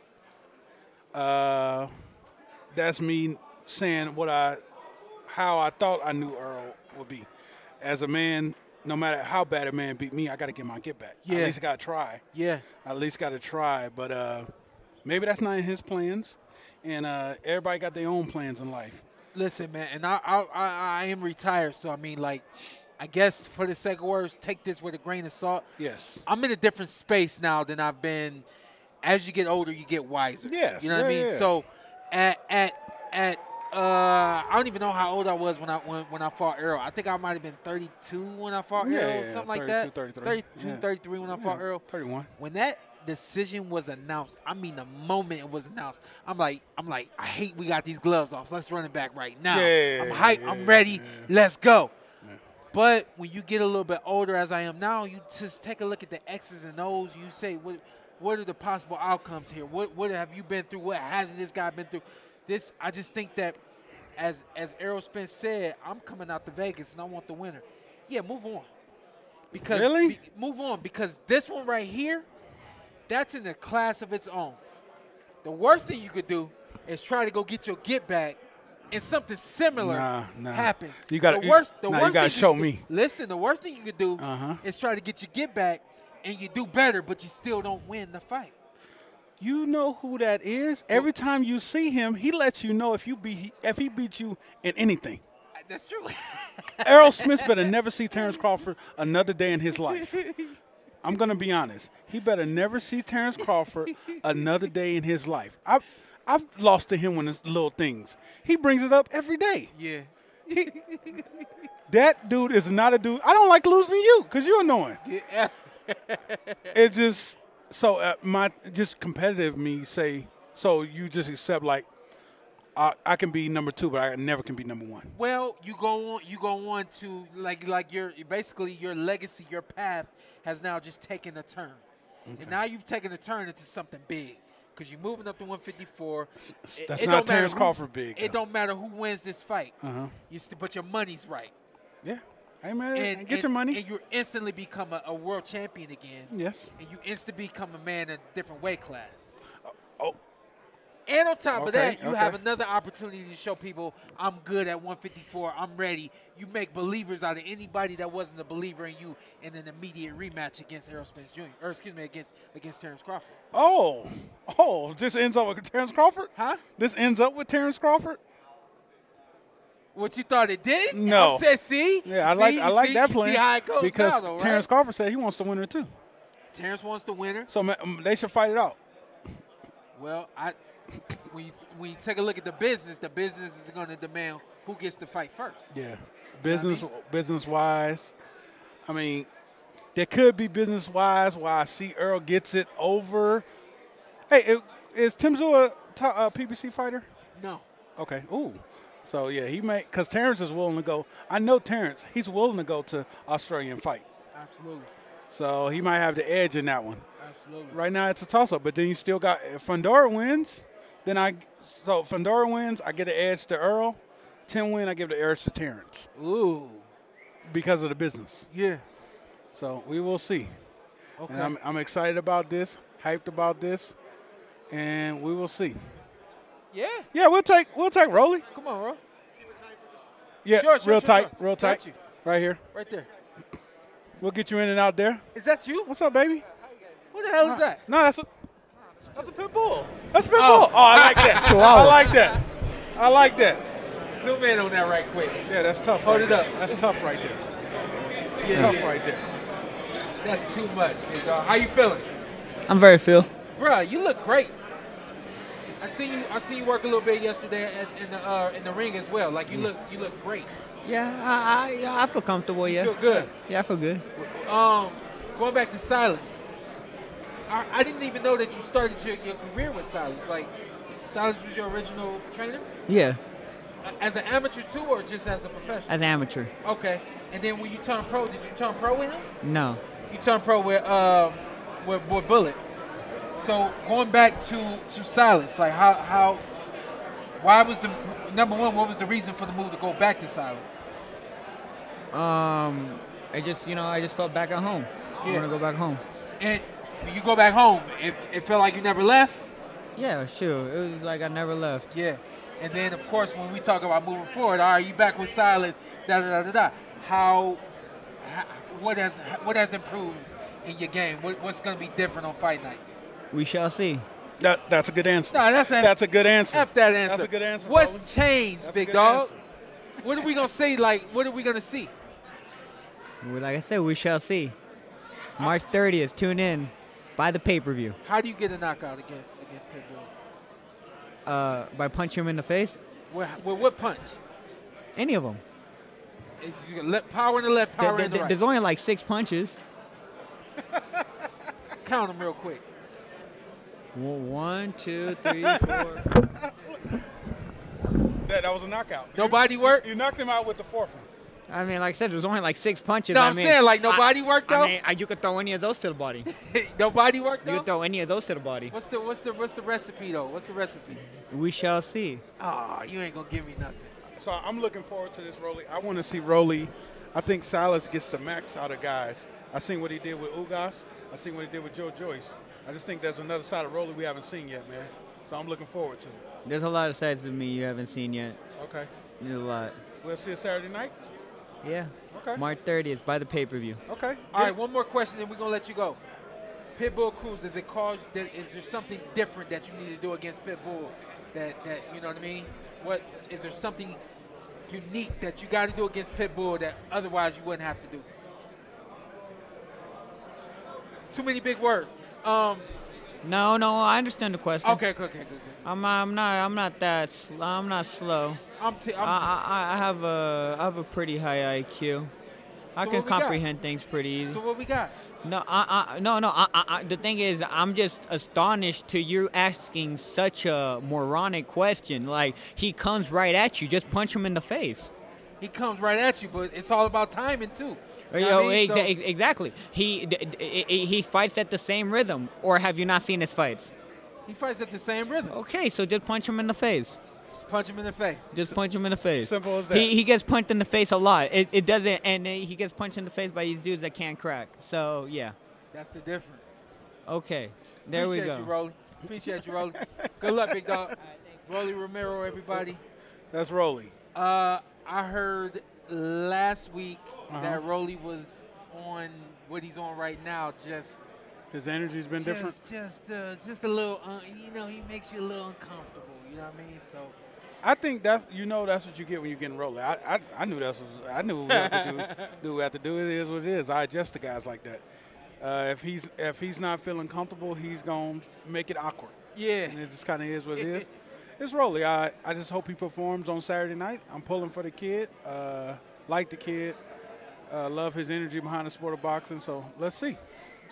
I think going to Silas's credit and something that he did not say, I'm gonna go ahead and say it. Number one, I'm gonna go on record for saying I don't know if he can execute what Silas is showing. I'm gonna go on record for saying that. What Silas is gonna show you how to do is take a step back to create distance and let go of a straight punch that meets your opponent right there where you need to, so that you can deliver a punch that's gonna stop that punch that your opponent from coming after you. Okay. Rolly has the power. We've seen that at 135. Yes. It 100% carries over at 140. Yeah. He's in a better position at 140 with his power than he was at 135. And in a lot of ways. He was punching some smaller guys, but now, he's in 130, or Pitbull is not a true 140-pound fighter. But does he have the timing, the eye, and like he just referred to, the IQ to create that space, to see that timing, and execute what's being shown to him? I actually got him losing this fight by knockout. Okay. And he has himself winning by knockout. Yeah. I don't believe he's going to have the timing. I would like to see. He's still a young kid, fresh. I still think no one's ever pulled the talent out of Rolly. I feel that. And I feel like if anybody can do it, Salas knows how to get into that kid, get into his fighters, bring the best out of his fighters, have his fighters ready for his opponent. And I'm looking forward to Saturday night, a different Rolly. He said there's many sides of Rolly. I'd like to see 2 or 3. Because it's going to take 2 or 3 to get this guy out of here. You're going to have to, he said, just punch him in the face. I think body work. Absolutely. Thank you. I think you gotta bring the body work because you gotta slow him down. You gotta hit him with some shit that's make him respect you. He also has to step around. You gotta move. You can't just I know that's probably not what. At least I pray to God that's not his game plan to stand in front of him like he says. And just punch. That won't work. But if Rolly can move, do Rolly things, move like he did, great movement in the tank fight. Move, step around, sit on something, throw something, move, step around. Just, but he's going to have to gain respect that night, be deep. He has to be aware of the defense. He has to keep his ish tight, Shawn. Got to. That's the other thing. I see young fighters, they want to get theirs off, but they ain't bringing it back. And that's the big issue with a lot of these young fighters. You get a guy like Pitbull, you see everything that's coming at you. He throws big overhand rights, big left hooks. It's what you don't see. But when your stuff's not tight, you all about delivering it, and you're not tight on foot ready for the return. Because he's right. We've seen Pitbull take a lot of punches to the head, but Pitbull has always come right back. So you got to be ready for what's coming right back at you. You know? I would even venture to bet that Rolly may slow down. And you can't afford to do that against Pitbull. No, that's why I think Rolly has to start with the body work, getting in there, digging to the body, slow him down. If you can slow down Pitbull, he's there to be hit, Shawn. At the end of the day, everybody who's beat Pitbull, which is only one guy, so Tank. But the last fight that with one hand. The last fight that Pitbull had, where I personally felt like he got outboxed, it was because somebody knew how to move and knew how to stop and punch. And that's what you got to be able to do against Pitbull. So Rolly's got, I think, half the recipe, which is the power. The other half of the recipe is delivering that power, and you got to deliver it more than once. Yes. So it sounds like we got an exciting weekend of boxing. It sounds like the co-main event, we're going to be hyped.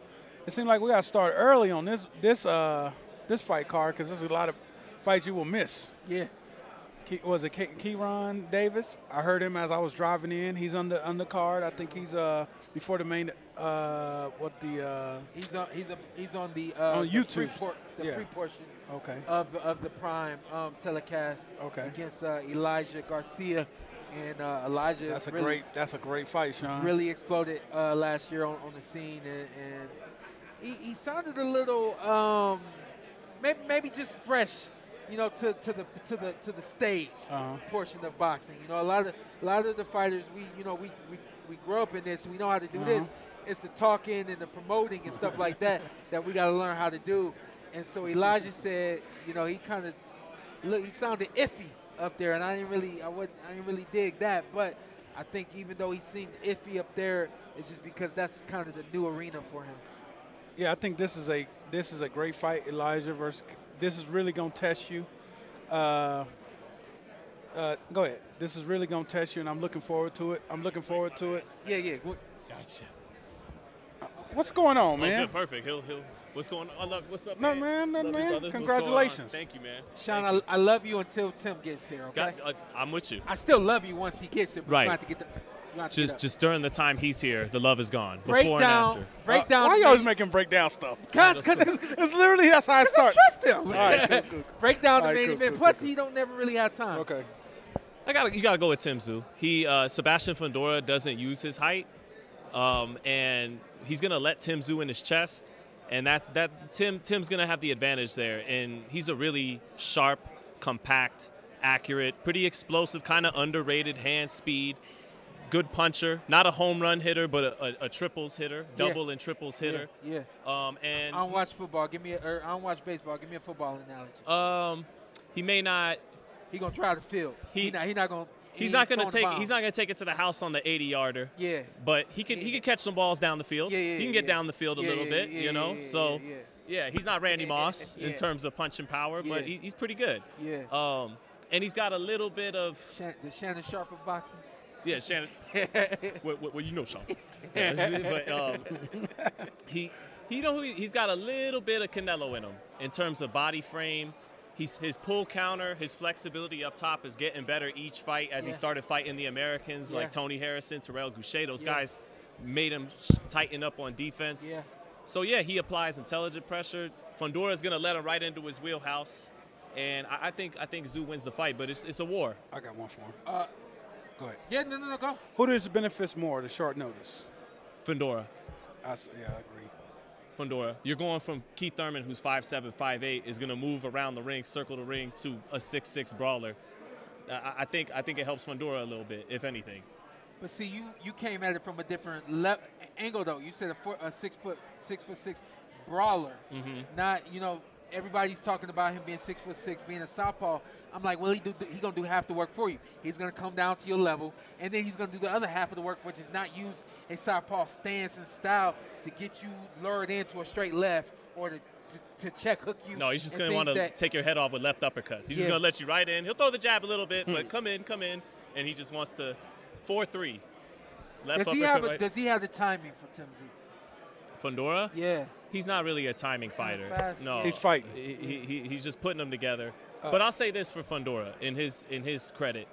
Before he got knocked out by Mendoza, which is a fight he was winning every single second. Dominating the fight. Before he got knocked out. This was basically a 50-50 fight. And yeah. I got it 50-50 now, but yeah. And Tszyu wasn't anxious to fight this guy.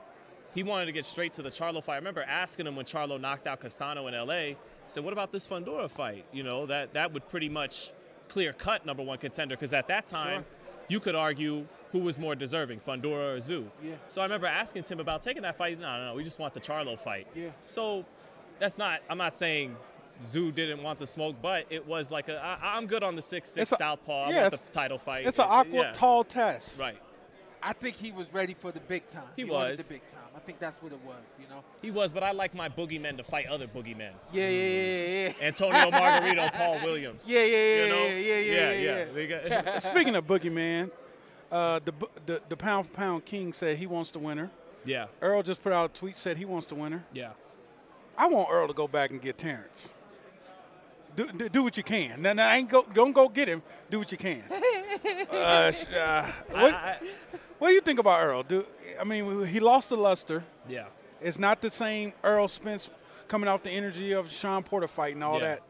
It's Earl Spence, but it ain't Earl Spence. Right. It's Lil Fish. Right.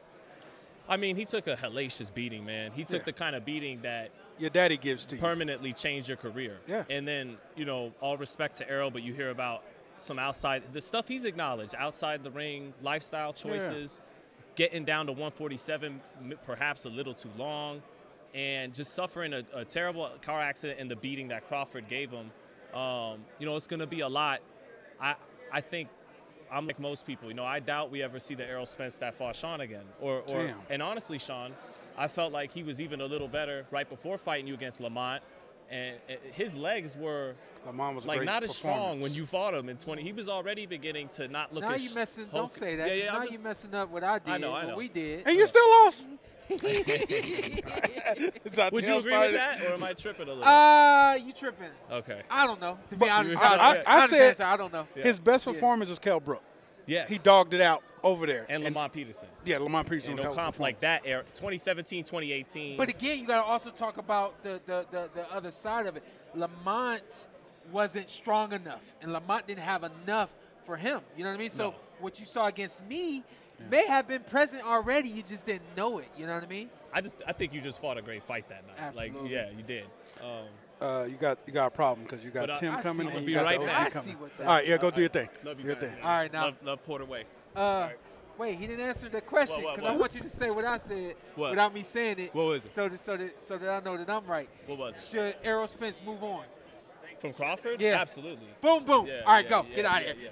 Yeah. All right, get out of here. All right. You right here, sir. You right here, sir. Right here. Yes, sir.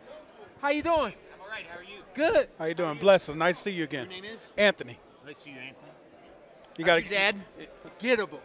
No. That's what you is. Good. How's your dad? Good. Thank you for Tell asking. him I said hello. I will. I'll let them know you're in town. Maybe we You can coming get to the together fight? before. Man, I'm not positive yet. Not positive yet. Perfect. Will do. I got you. Everybody, we got Jim Lampley. Let me read it right now. Jim Lampley returns to the ring, co-hosting the popular live view chat in the real time, exclusively on PPV.com's high-def live stream of Saturday's TSZYU versus Sebastian Fundora World Championship fight. It's on PPV.com, y'all, starting at 8 p.m. Eastern Standard Time. That being said, how are you, sir? I'm doing well, Shawn. How are you? Back working. Back working. You back working. Ready to see another fight. And TSZYU is at the table right over there, about 12, 15 feet away from us. Yeah. And, it's the first time I've actually seen him in person. Okay. And I am in awe of the resemblance between him and his dad. He's so much a photographic reproduction of his father, at least from this angle. Yeah. It's pretty amazing. Have you met his brother? No. His brother's running around too, Nikita. I mean, 1, 2, 3. They look so similar. Yeah. And his brother's a southpaw. I know his dad was a southpaw. I right? feel a certain poignancy about it because I called his father's only fight in this hemisphere on a night when everybody expected him to wipe out Vince Phillips. It was supposed to be a perfunctory title defense, go right through this guy, start establishing yourself in this part of the world, and boom, Vince landed the one right hand, a lightning shot. Yeah. And worst night of Kostya's career. Sure. You were there on the night that he fought Zab Judah as well, though, right? Zoo? Yeah. I don't recall that. Oh, you weren't thinking that wasn't on? I think that was on Showtime. Must have been on Showtime. I think that was on Showtime. Yeah. I believe that I only called the one Kostya fight, the night that he got caught by Vince Phillips. So working now for PPV.com, again, you guys, that'll be Saturday night, 8 p.m. Eastern Standard Time. Working for PPV, do you get ready for the telecast like you would back in the day? I don't prepare in exactly the same way that I did back in the day. Okay. When you're calling blow by blow, you really have to have every single piece of information locked down and have an encyclopedic base to feel the command and the credibility that you want to have to call blow by blow. I'm not calling blow by blow. I'm commenting in a live chat, and it's more a matter of responding with my own history and sensations to what it is I see in front of me. If I make comparisons to the past from fights that I called, that's something that is interesting to the audience. They've got a blow-by-blow commentary that they're listening to. They bought the live pay-per-view, and so somebody else is doing blow-by-blow. Yeah. So that's not my job. Yeah. My job is to apply an editorial perspective that's interesting and illuminating and not wall-to-wall. Blow-by-blow is a little bit more wall-to-wall than what I do. Got anything? I just wanted to ask you, how all those years, when a moment's happened in fights, you allow yourself to just stay even tone? I watch boxing now, and it's hard to even watch the commentators. Sometimes I want to mute it. But when I went back to you, it's just like you enjoyed. No disrespect to you either. Well, first but of you all, enjoyed it. What a privilege it was. I mean, when I first called fights on ABC, and I was looking at a lot of different fighters on ABC, but the primary piece of content for us at that moment was Tyson. And I called Mike's first 5 or 6 television exposures, and that was the heart of the story for us. And then I moved from ABC to HBO. Now, HBO was already established as the preeminent platform. I moved to HBO because Tyson moved to HBO. Okay. And I had a connection to Mike through ABC, and now HBO wanted me to come over there and call his fights. And the ancillary privilege was, I'm not just calling Mike Tyson now. I'm calling Sugar Ray Leonard. I'm calling Roberto Duran. I'm calling Julio Cesar Chavez. Legends. I'm calling all of these other great stars whom I had not previously seen and called. So I got that sense of self, that security, that feeling of advantage that comes with knowing I'm sitting in the most important chair in the sport. Yes. For an editorial commentator. I am doing the biggest thing that a commentator can do. I'm going to shake TSZYU's hand. No problem. Good to see No you. problem. How are you? No All right. problem. You look so much like your dad. It's eerie for me. Really is. Great to see you. But at any rate, you know, in the HBO chair, every time I sat down, put on that headset, said to myself, I have a truly exalted position in boxing, and I'm going to revere it. I'm going to honor it. I'm going to make sure that this is always at the highest level at which it can be. So one thing I wanted to portray was dignity. All right, I'm not going to be self-satisfied enough or egotistical enough to tell you that I was accurate and good in portraying dignity, but I tried, and I did it on behalf of a very dignified employer. And what you're referring to, I think, was a certain security and sense of self that came from being in what was very clearly at that time the #1 commentary position in boxing. Yeah, no question. Beautiful, no beautiful, question. beautiful. Man. Happy to have you back in Las Vegas.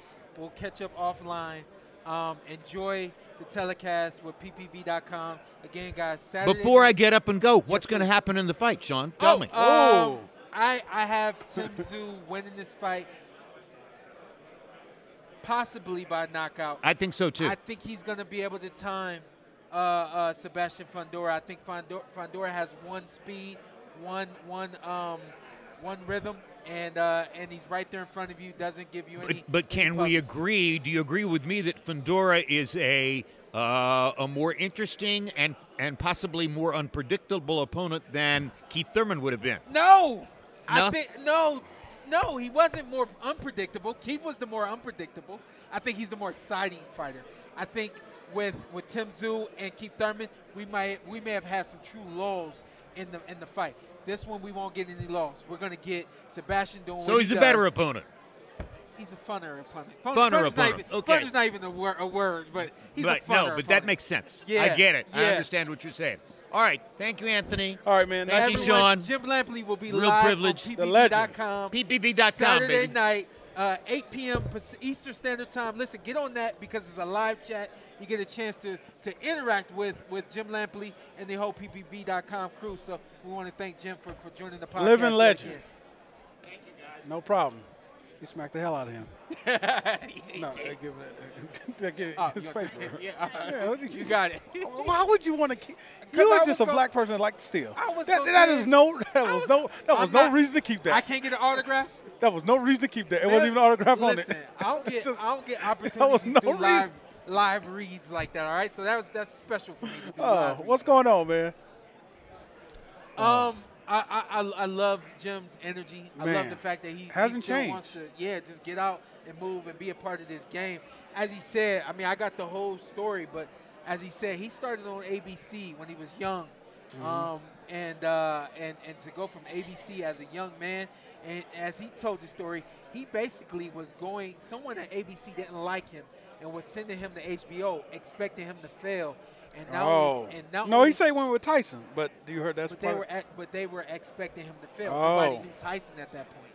Okay, so They thought this was just going to blow up in his face, and it actually ends up blowing him up. So for him to be able to come on live with us and always share those stories is always a great time. Hey, yo, Jay Sharp, we will be in Brooklyn for Devin Haney versus Ryan Garcia. Yeah. We better see you, big dog. We better It's fun to meet you in person, man. Yes, sir. All right, brother. How you doing, Nice to man? see you, man? Yes, sir. Good to see you. Welcome to the PorterWay Podcast again. Tim Tszyu, how you feeling, man? Yeah, I'm good. I'm nice and relaxed, man. Is the energy, is everything what you expected it to be, more or less? Yeah, you know, like I felt more tense in Australia.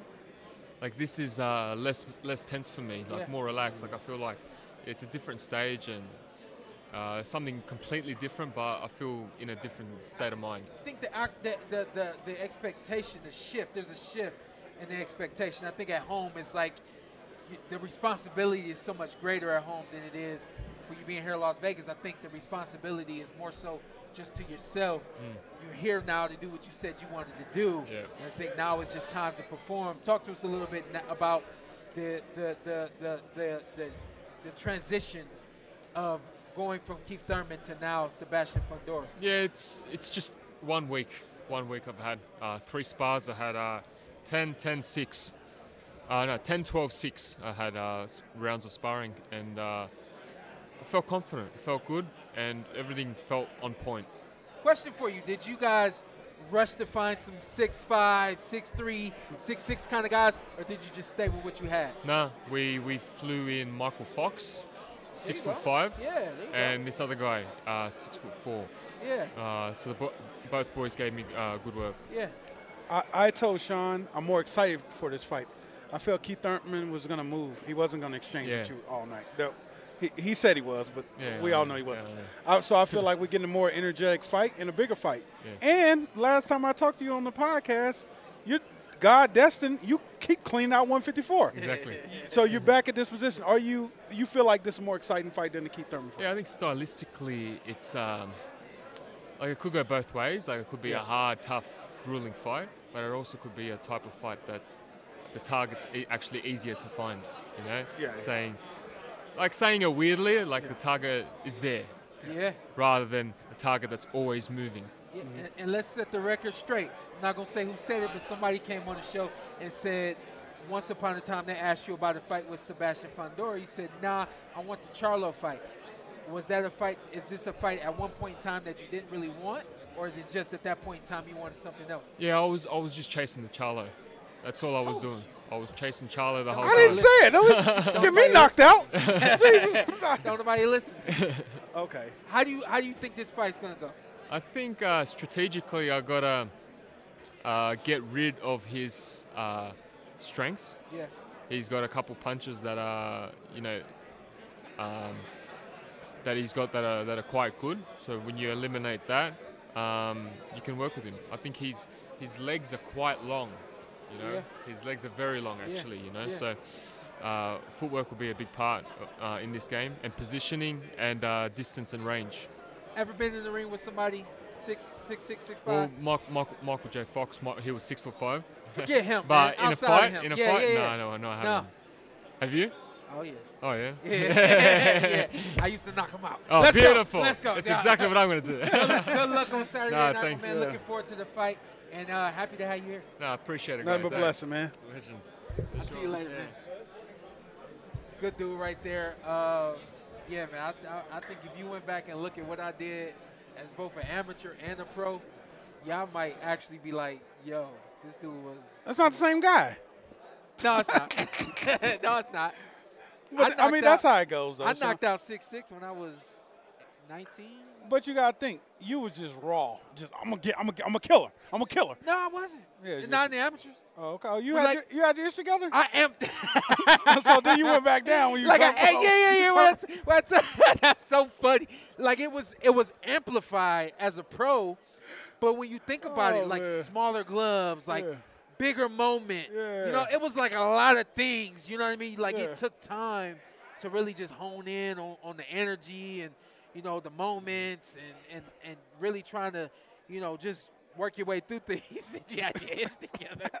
You can't peak as an amateur, then start back over. A lot of fighters peak as amateurs, which is unfortunate. It's always funny because a lot of fighters peak as amateurs. I never want to be disrespectful, but I hear you sometimes mention guys on the amateur scene that you seen that was a problem, and I'm like, they peak as an amateur because playing football, I know guys that peaked in high school and never got better. Damn. And I know guys peak in high school in life and now are losers. Don't be that guy, okay? Don't be that guy. How many people? Go ahead. How many? You talk about anybody in your family? Oh, yeah. I got people in my family peak. I might have brothers and sisters that peaked in high school. Have you? When did you peak? I'm peaking right now. I am. Think about my life when you met me. Look, I'm peaking now. I'm a family man. I'm peaking right now, baby. Make this announcement while we got a second. What you want to say? I was talking to you. Oh, okay. Go back to the conversation. So you can't say everything I told you? No, but go back to the conversation we had the other day. I said, I came up with this idea about a week ago. I said, man, I think it would be good to get a one-on-one interview with Antt. I think a lot of people, they know you from the podcast, but they don't know you like they know me. There's so much that you've seen of me through the years, and they've seen now going on 4 years of you. I would love to give these people a one-on-one exclusive interview with you, talking about your life, your upbringing, ups and downs. The list goes on.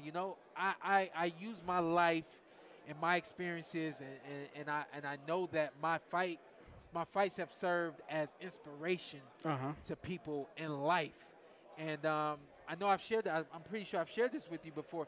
Somebody came up to me and said, bruh, me and my dad, we didn't get along. We always had issues. But whenever you got in the ring, we always got together at his house or at my house, and we watched the fight. Said, man, your fights kept me and my dad together, and your fights changed our relationship and made it stronger. You know what I mean? So I would hope that something that you bring to an interview that I do with you would push somebody forward. You know? Yeah. I mean, I got stuff to say. He said, I got stuff to say. I got some issues I went through a couple times. You know, we all have a story. At the end of the day, we all here because we have a story. Yeah. My man DDA got a story. You got a story. We all got a story. Yeah, DDA. DDA got a story. Man, DDA might be the most famous person here yesterday. All the pictures. He didn't realize they were taking pictures of him. If y'all could see his setup, I'm like, if he knew y'all was taking pictures of him, he might cuss y'all out. But yeah, this is my hey. So we got something coming for you guys. I don't even know what you call it. What's going on? The 11th legend. How you doing, man? Nah, you the man. I'm just trying to grow old, get a beard like that. You look I like can't you even get a looking for beard. something to do. You want to sit down for a second? I'm just trying to grow old and be like you, man. Go ahead, Antt. Did you see I had him on yesterday? Yeah. When you left? Yeah. That's crazy. You about to get a picture right now. People don't care when you working. Yeah. No, they don't care about nothing. Hey, with your family? My daughter's good at this, though. She like, excuse me, can't you see that he's sitting down with his daughter?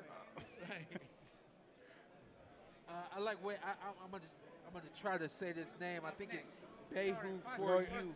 I think that's what it says. But he says this could be a moment for FUNDORA. I just wish he had some sweet feet. Right. Otherwise, the dude got real pop to be so tall and thin. I saw Pop yesterday. Can you talk to us about Sebastian? What do you think about his power? He's got good power. Yeah. He's got good power. You want to talk about that fight? Go ahead. Yeah, go for it. I'm hyped about this Rolly Pitbull fight. I want to see what Sal You and me both. is bringing out of Rolly. Most definitely. Obviously, they have some history together. Yeah, that's right. And, working, early on. And he's went back to some basic things that he's kind of gotten away from. He's always going to have an unorthodox style. But it's going to be – Pitbull's going to be in for a rude awakening. I think he's been carefully matched. I know that firsthand. Yes. You would, though. So it's supposed to look like the way it's looked. And now this is a tremendous matchup for both of the guys. Rolly finally gets to fight a guy that he's just coming straight ahead. Yes. Straight ahead. Dare to be hit. Yeah, dare to be hit. So you just got to discourage him from running his little behind up in there. If Tank Davis doesn't hurt his hand and that fight doesn't go 12, is Pitbull? No. I'm just being. I don't want to be disrespectful. And me neither. But I'm just being honest. Is that, it's everyone knows it's well documented that he came in with a hurt hand into the fight. But fighters, that's what they do. I can't think of one fighter that I know that's ever came into a fight 100%, just 100%. I ain't feeling no bumps and bruises through training camps because it's grueling. The hard part is getting through camp. Day in and day out, the rigors of just the sparring and you know what I mean. It's tough. So again, he came into that fight with a jacked up hand.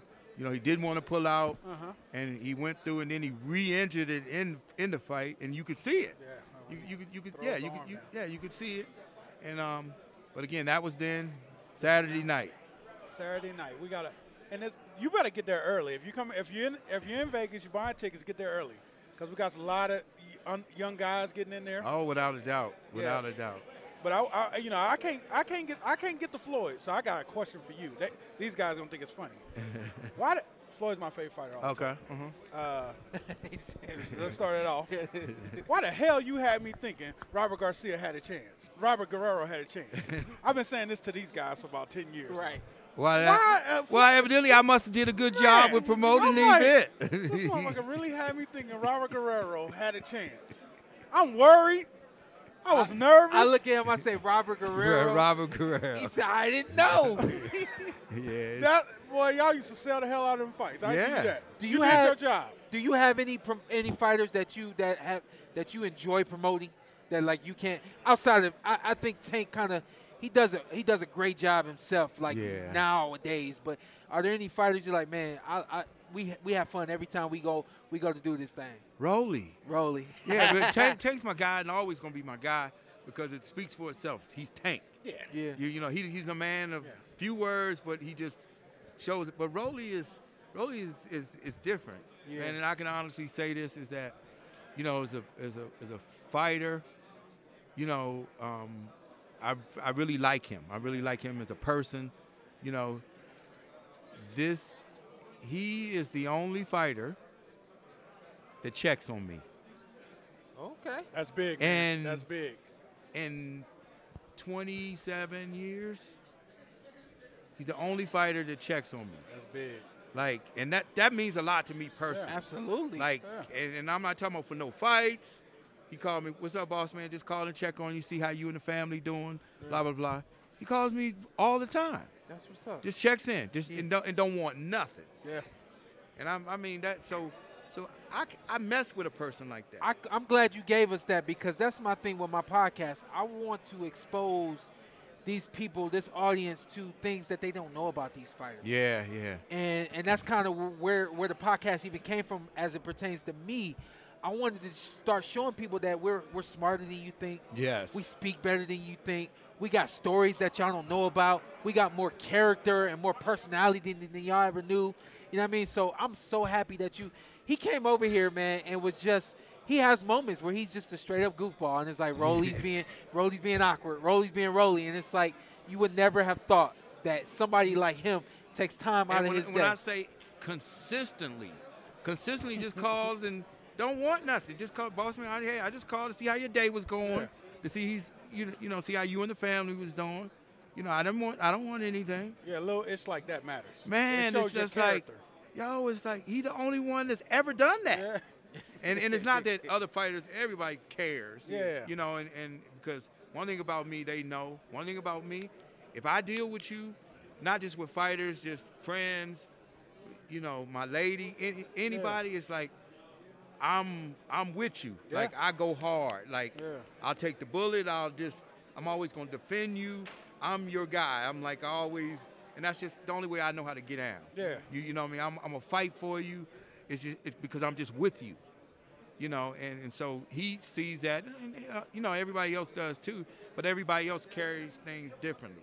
Yeah. And it's just little things like that mean a lot to me. Like, a lot. Like, he was really, really dejected, depressed, coming off the loss. We were on the flight together, 5 hours from New York, 5.5 hours. We talked the whole time. Talked the whole time. He's just, you know, a lot of things. It's, you know, shared some personal stuff, and, you know, and it was. I think it was a turning point for him, because it was just like he just couldn't get over, like what he had just got knocked out. I said, look, you lost to the best. In my opinion, Tank's the best fighter in the world. Okay, and you lost to definitely the best guy in the division. Yeah. So it's like you got to chalk that up, and it's like you ain't gonna get in the ring with nobody else like a Tank. You done been through the tough, hard part, so pick your head up, and we got to keep it moving. Yeah, we got to keep it moving. This is just a part of life, but how you gonna move forward from this? Are you gonna sit down and just, you know, or you gonna pick your head up and like, okay, there's another day, and that's why you notice is that he learned, and what he was saying about Tank afterwards. He was like, look, I got a lot of respect for the guy because I taught him that. I was like, look. You can't sit there and say this and that about, like I said, the better man won, and there's nothing to be ashamed of that. It's like when your career is over, you shared the ring with greatness, you came up short, but you did that. You know what I mean? Go on and beat the rest of these guys we put in front of you. You ain't got nothing to be ashamed about. Speaking of Tank, Are we getting Tank this summer? Of course you're going to get him. Where we at? Can you speak on where we at? He's going to let you know. Okay. He going to let you know when, And where, and who it's going to be. Oh, we don't got an opponent? Oh, yeah. Well, he got to let you know that. Oh, okay. We don't. Yeah. No, we don't. You know what it is. Yeah. Tank's the boss, man. He got to let you know. He mad because he ain't move like that. Question for you. Hopefully you can set this record straight. Hopefully. How comfortable, and I'm going to answer half the question because I don't want you to take me around in them circles. I already know you're going to go where the best fights are, where the most money is, where the most eyes are. I already know that. But how comfortable is Tank Davis at 135 opposed to fighting at 140? Well, what I've been saying all along, Tank can make 130. The first day of camp, what, 3 weeks ago, a couple weeks ago, I think the world saw this. He stepped on the scale. He was 138 and a half. Nah, I missed that. Oh, you didn't see it? It's out there. Google it. He tweeted or something. First day. Again, they thinking of the old Tank, the Tank that fought. They thinking of the young kid. Yeah, who was undisciplined. He's a man. You know, just trying to find his way. Tank, that's the old Tank. Tank is about his business. He understands he's a professional now, and he's had some ups and downs, and he's learned he's a family guy now. The whole nine, and it's like, but more, he's a naturally small guy, and again, he don't walk around 30 pounds over his weight. He don't do that no more. Yeah, he stays around his weight. Yeah, you know, and again, first day, and it's like, the first thing I'm saying is like, put on some weight. You think we see him at 130? No, I don't think you see him at 130 because I don't think there's any at the moment. Yeah, I don't think there's a reason to go there and do anything. Yeah. Now, I'll just throw out a hypothetical. Sure. If the little guy who in your way, he is that guy. He can fight his behind off. Yeah. He can. Now, if for some, this is a hypothetical. I don't want people thinking that I'm suggesting that they do all of that. But if for some reason he came to 130. That's one you go for. It makes sense. All it day. Makes sense. That's Japan. All day. All day. That's one you go for. Leonard Ellaby makes money off of it. Is the next mega fight in boxing Devin Haney versus Tank Davis? The mega fights are with Tank Davis. Oh, you ain't know the answer. Yeah, you know the answer to that. I didn't know that. Nah, I didn't know he was gonna give me that. man. I didn't know he was gonna give me that. Tank again. I didn't know that. Tank gonna do what he want to do. Okay. Wherever Tank go, that's where it's at. That's the truth. He's the one calling all the shots. Yeah. But like I always tell all my fighters is that when you're in that position, you're dictating the terms. Don't let nobody tell you and anything differently. You know, because there'll be a lot of noise out there saying that you do what you're supposed to be doing. And if somebody want it, then they're going to do it on his terms, whatever that means. And it's always going to be on his terms. Okay. And even if that means the fight don't happen. We good. We good with it without you. Tank's good. We good with it without Tank, because he's going to get the guys that he want to get, they know who they are, and he's going to get them. Where's the next fight? When? Where? He can't say. You can't say where either? No. He gonna let you know. All right. He gonna let you know. He gonna let you know. He gonna let you know. We really do, man. We enjoy seeing Tank in the ring.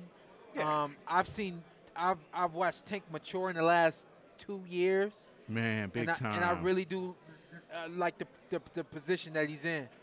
You got another young man coming right behind you. Talk to us a little bit about him before we get him on. That's why I took him around. We're gonna get him on. He's got next up. I mean, you know, he's obviously 2-0. He's been part of the Mayweather family ever since he was a little youngster. Yeah. You know, all you guys have seen him kind of grow up. Yeah. You know, and now he's a professional. Yeah. And he's ready to do his thing. He's like I said, he's 2-0, and we purposely put him in situations now where, again, like this Saturday night, he's going to be the walkout bout after the main event because I don't want him in the arena at 3 o'clock in the afternoon fighting in front of 40 people. Yeah. As a promoter, I'm not doing him any justice by doing that. So you got to figure out a way to And because, again, what's the rush? What's the rush? Is that I want him to get comfortable with fighting in front of big crowds and all kind of things going on, because this is part of just learning to be a professional, to learn how to deal with the media. That's why I've been taking him to all the press rooms, and Floyd introduced him into, at the Canelo fight. Yeah. Like, those kind of experiences as a young fighter, people don't get a chance to experience because, one, the only one who can go in and disrupt a major press conference is somebody like a Floyd. Yeah. You know what I mean? So, again, he's had an early introduction of what being on this big stage is like. So it's just preparing him. All he has to do is continue to stay focused and do the things that he needs to do. And then we're going to do our part, and we're going to line these guys up, and he's just going to knock them down one by one. Yes, sir. One by one. How many times do you think we see him this year? So where we at in March? Maybe 4 or 5? Yeah. Maybe 4 or 5? Real quick, before we get you on, Big Dog, talk to us. I always have this, or I've had this ideology. If you're a young fighter and your first round ends, no, leave it on. Okay. Yeah, leave it on. And your first round ends in the first round knockout, you should be in the ring next month. Yeah. So even with it being 4 to 5 times this year, there's still the possibility that he might be doing some back-to-back type stuff. Oh, it's no doubt. I just want to make sure that, yeah. It's no doubt. For an example, he fought in, was it December? Or November? No, in November. I was supposed to fight December. Yeah, but right. And I was going to bring him right back in December, but he had some dental work to do, and he couldn't. It was already scheduled. So that's why he didn't go then, that kind of thing. So, again, it's like we're just going to line these guys up. And he's learning the right way already. He's active in the community already. Like for this fight Saturday night, he's sponsoring 50 kids from Child Haven. We all know what Child Haven is. There you go. You know, so they've already come to the gym and got a chance to meet him. This was about 2 months ago. Yeah, about 2 months ago, and shake his hand and watch him work a little bit. And these kids, because I know the person who runs the program down there. They took pictures with him up, and they got it all in their youth sports room, and so it's like, and they are attached to him. Absolutely. And this is what it starts, being involved with these kids in the community, and they already look up to him. They excited to come to the fight on, and these are the kind of things we're working with the experienced promoter that what it takes to kind of build your base, and with him being from Las Vegas, living here in Las Vegas, and that's what it's going to be. We're going to build him a big following right here at home, and we're going to move from there. And every 10 to 20 years, Leonard Ellerby strikes gold. I got a son I need you to bless. Without a He's doubt. 2 years old, Yeah. so he'd be at the baptism. Without a doubt. I did it with Floyd, did it with Tank, and see? Here we go. Let's get him on. Let's get him on. Yep. Great introduction. Yeah. Man, that's a mixtape intro right there. Appreciate you, Leonard. Appreciate you, Leonard. Carmel Moulton. You got a ring name? Yeah, big deal. Big deal. Okay. How you doing, ma'am? Is it Nice Carmel Big Deal Moulton, or is it Big Deal Carmel Moulton? Yeah, it's Carmel Big Deal Moulton. Okay. Got it. Who gave you that? My dad. Okay. Hey, that used to be your dad's street name. How we feeling so far, man? I feel great. Transitioning from the amateurs to the pros has been great. I feel comfortable with it, and I actually like the pros a lot better, like way better than the amateurs. It's only been 2 fights, bro. I know, What but you talking about? It's different, though. I'm just saying, the whole atmosphere, it's just way more fun, and just even being in the ring is just way better than the amateurs. Yeah, I have a video on my phone from when you fought in Cleveland just 2 years ago.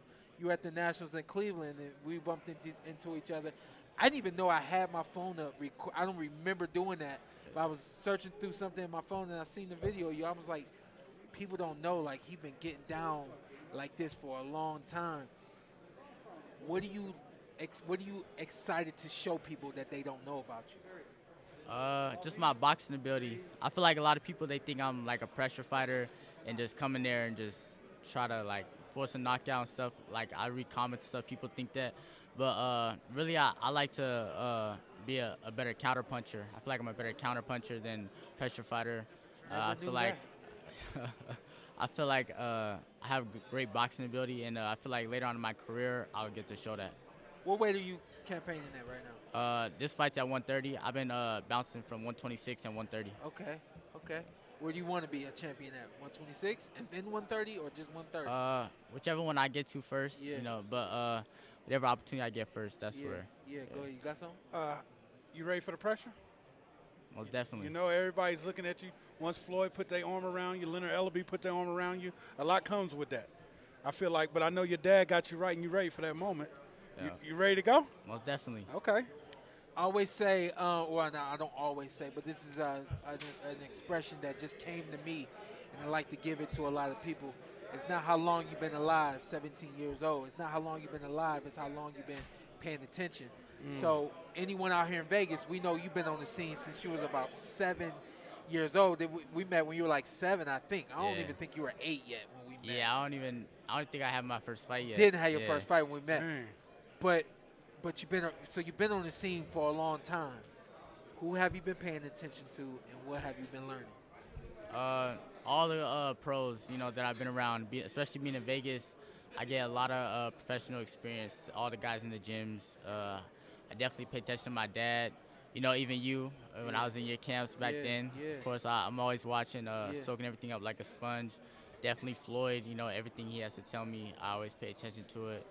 And so, you know, just all the great champions that I've, even the ones I sparred, Tank, learned from him, Shakur, Robeisy Ramirez, Kenneth Sims, Africa the other day. So, you know, even to this day, I'm still learning every single day. And what motivates you? I just want to be the best. I want to be the greatest in the sport, you know. It's definitely one of the greatest for sure. And I just feel like a lot of people overlook me, and they feel like maybe I just got a lot of hype around me, and that's why I'm where I'm at. But I feel like I got the skills, and I'm going to show it, and I just want to prove people wrong. And I heard you say one of the greatest. Always tell kids and everybody, dream big. You want to be the greatest. Don't ever limit your dreams, young man. Yes, sir. Dream big as hell. For sure. Don't call him young man. You don't know him. He's young. He is young. Camille, good luck on Saturday night. I already know you're going to do your thug thizzle. I'm going to be telling people to sit down. Sit down. Sit down. It's one more. But look forward to seeing you get back in the ring and do your thing. And appreciate you for joining the podcast. We'll have you back soon. Most definitely. I appreciate you. Always, man. Always. Nice to meet you, man. Always. Blessings. Go be great, man. Yes, sir. Listen, it's 3 o'clock. We got to get up out of here. Always. Yep. We got to get up out of here. I'm headed to the boxing gym. Oh, man. And we're going to do a boxing workout. We're going to stream the boxing workout Who live. going to be up there? I got a kid by the name of Sammy Goodman coming into the gym. Australia's finest. He is he's the #1 contender at I want to get this wrong, 118, I believe. He's the #1 contender at 118. You getting in there with him? I'm not getting in there with him. However, I may be catching some mitts with him or something like that. But just want you guys to check out everything else the PorterWay Podcast got going on. We got some exciting stuff coming up, and I'm looking forward to all of it, man. We got some good weeks in boxing coming up. Go ahead, what? You know some bullshit coming. I ain't know. Hey, you know, you've been training for the last couple of months, been switching over. You nice on the mitts like Coach Roger? I hate the mitts. Okay. Oh, no. He'll go like this. Hey, man, greatest moment. No, you see that? You see him? You see that? Yeah. You never see him and Floyd? They both wasn't looking. Oh, no. You and your dad never did that? No, absolutely No, not. you did. Your dad covered your eyes. So that was my dad. Your dad closed his eyes too? No. That's hilarious. But no, we got some good stuff coming up. Tomorrow we'll be right back here for the weigh-in. After the weigh-in tomorrow, we'll be live doing our barbershop episode 4 o'clock Pacific time tomorrow. Yes. And you can catch us in just about an hour. We'll be live at the boxing gym. So we'll see you in a minute. Man, I wish we could have got Gabriella on. And, I did too. Yeah, I seen her walk by. Yeah. I really wanted to get her on too. So she'll be around tomorrow. Hopefully we can grab her tomorrow. Yep. We're gonna start a little earlier tomorrow, just so put this on record right now. Okay, We're gonna start about 12:30 tomorrow. Perfect, because my day's light tomorrow. All right, bet. We're gonna start time tomorrow, 12:30. I'll be here. And then after the weigh-in, we'll see what's going on, and we'll probably commence a little after the weigh-in. Perfect. This is the PorterWay. See you in a minute. Stay blessed. Ladies and gentlemen, from the Microsoft Theater here in downtown Los Angeles, brought to you by Shawn Porter Promotions.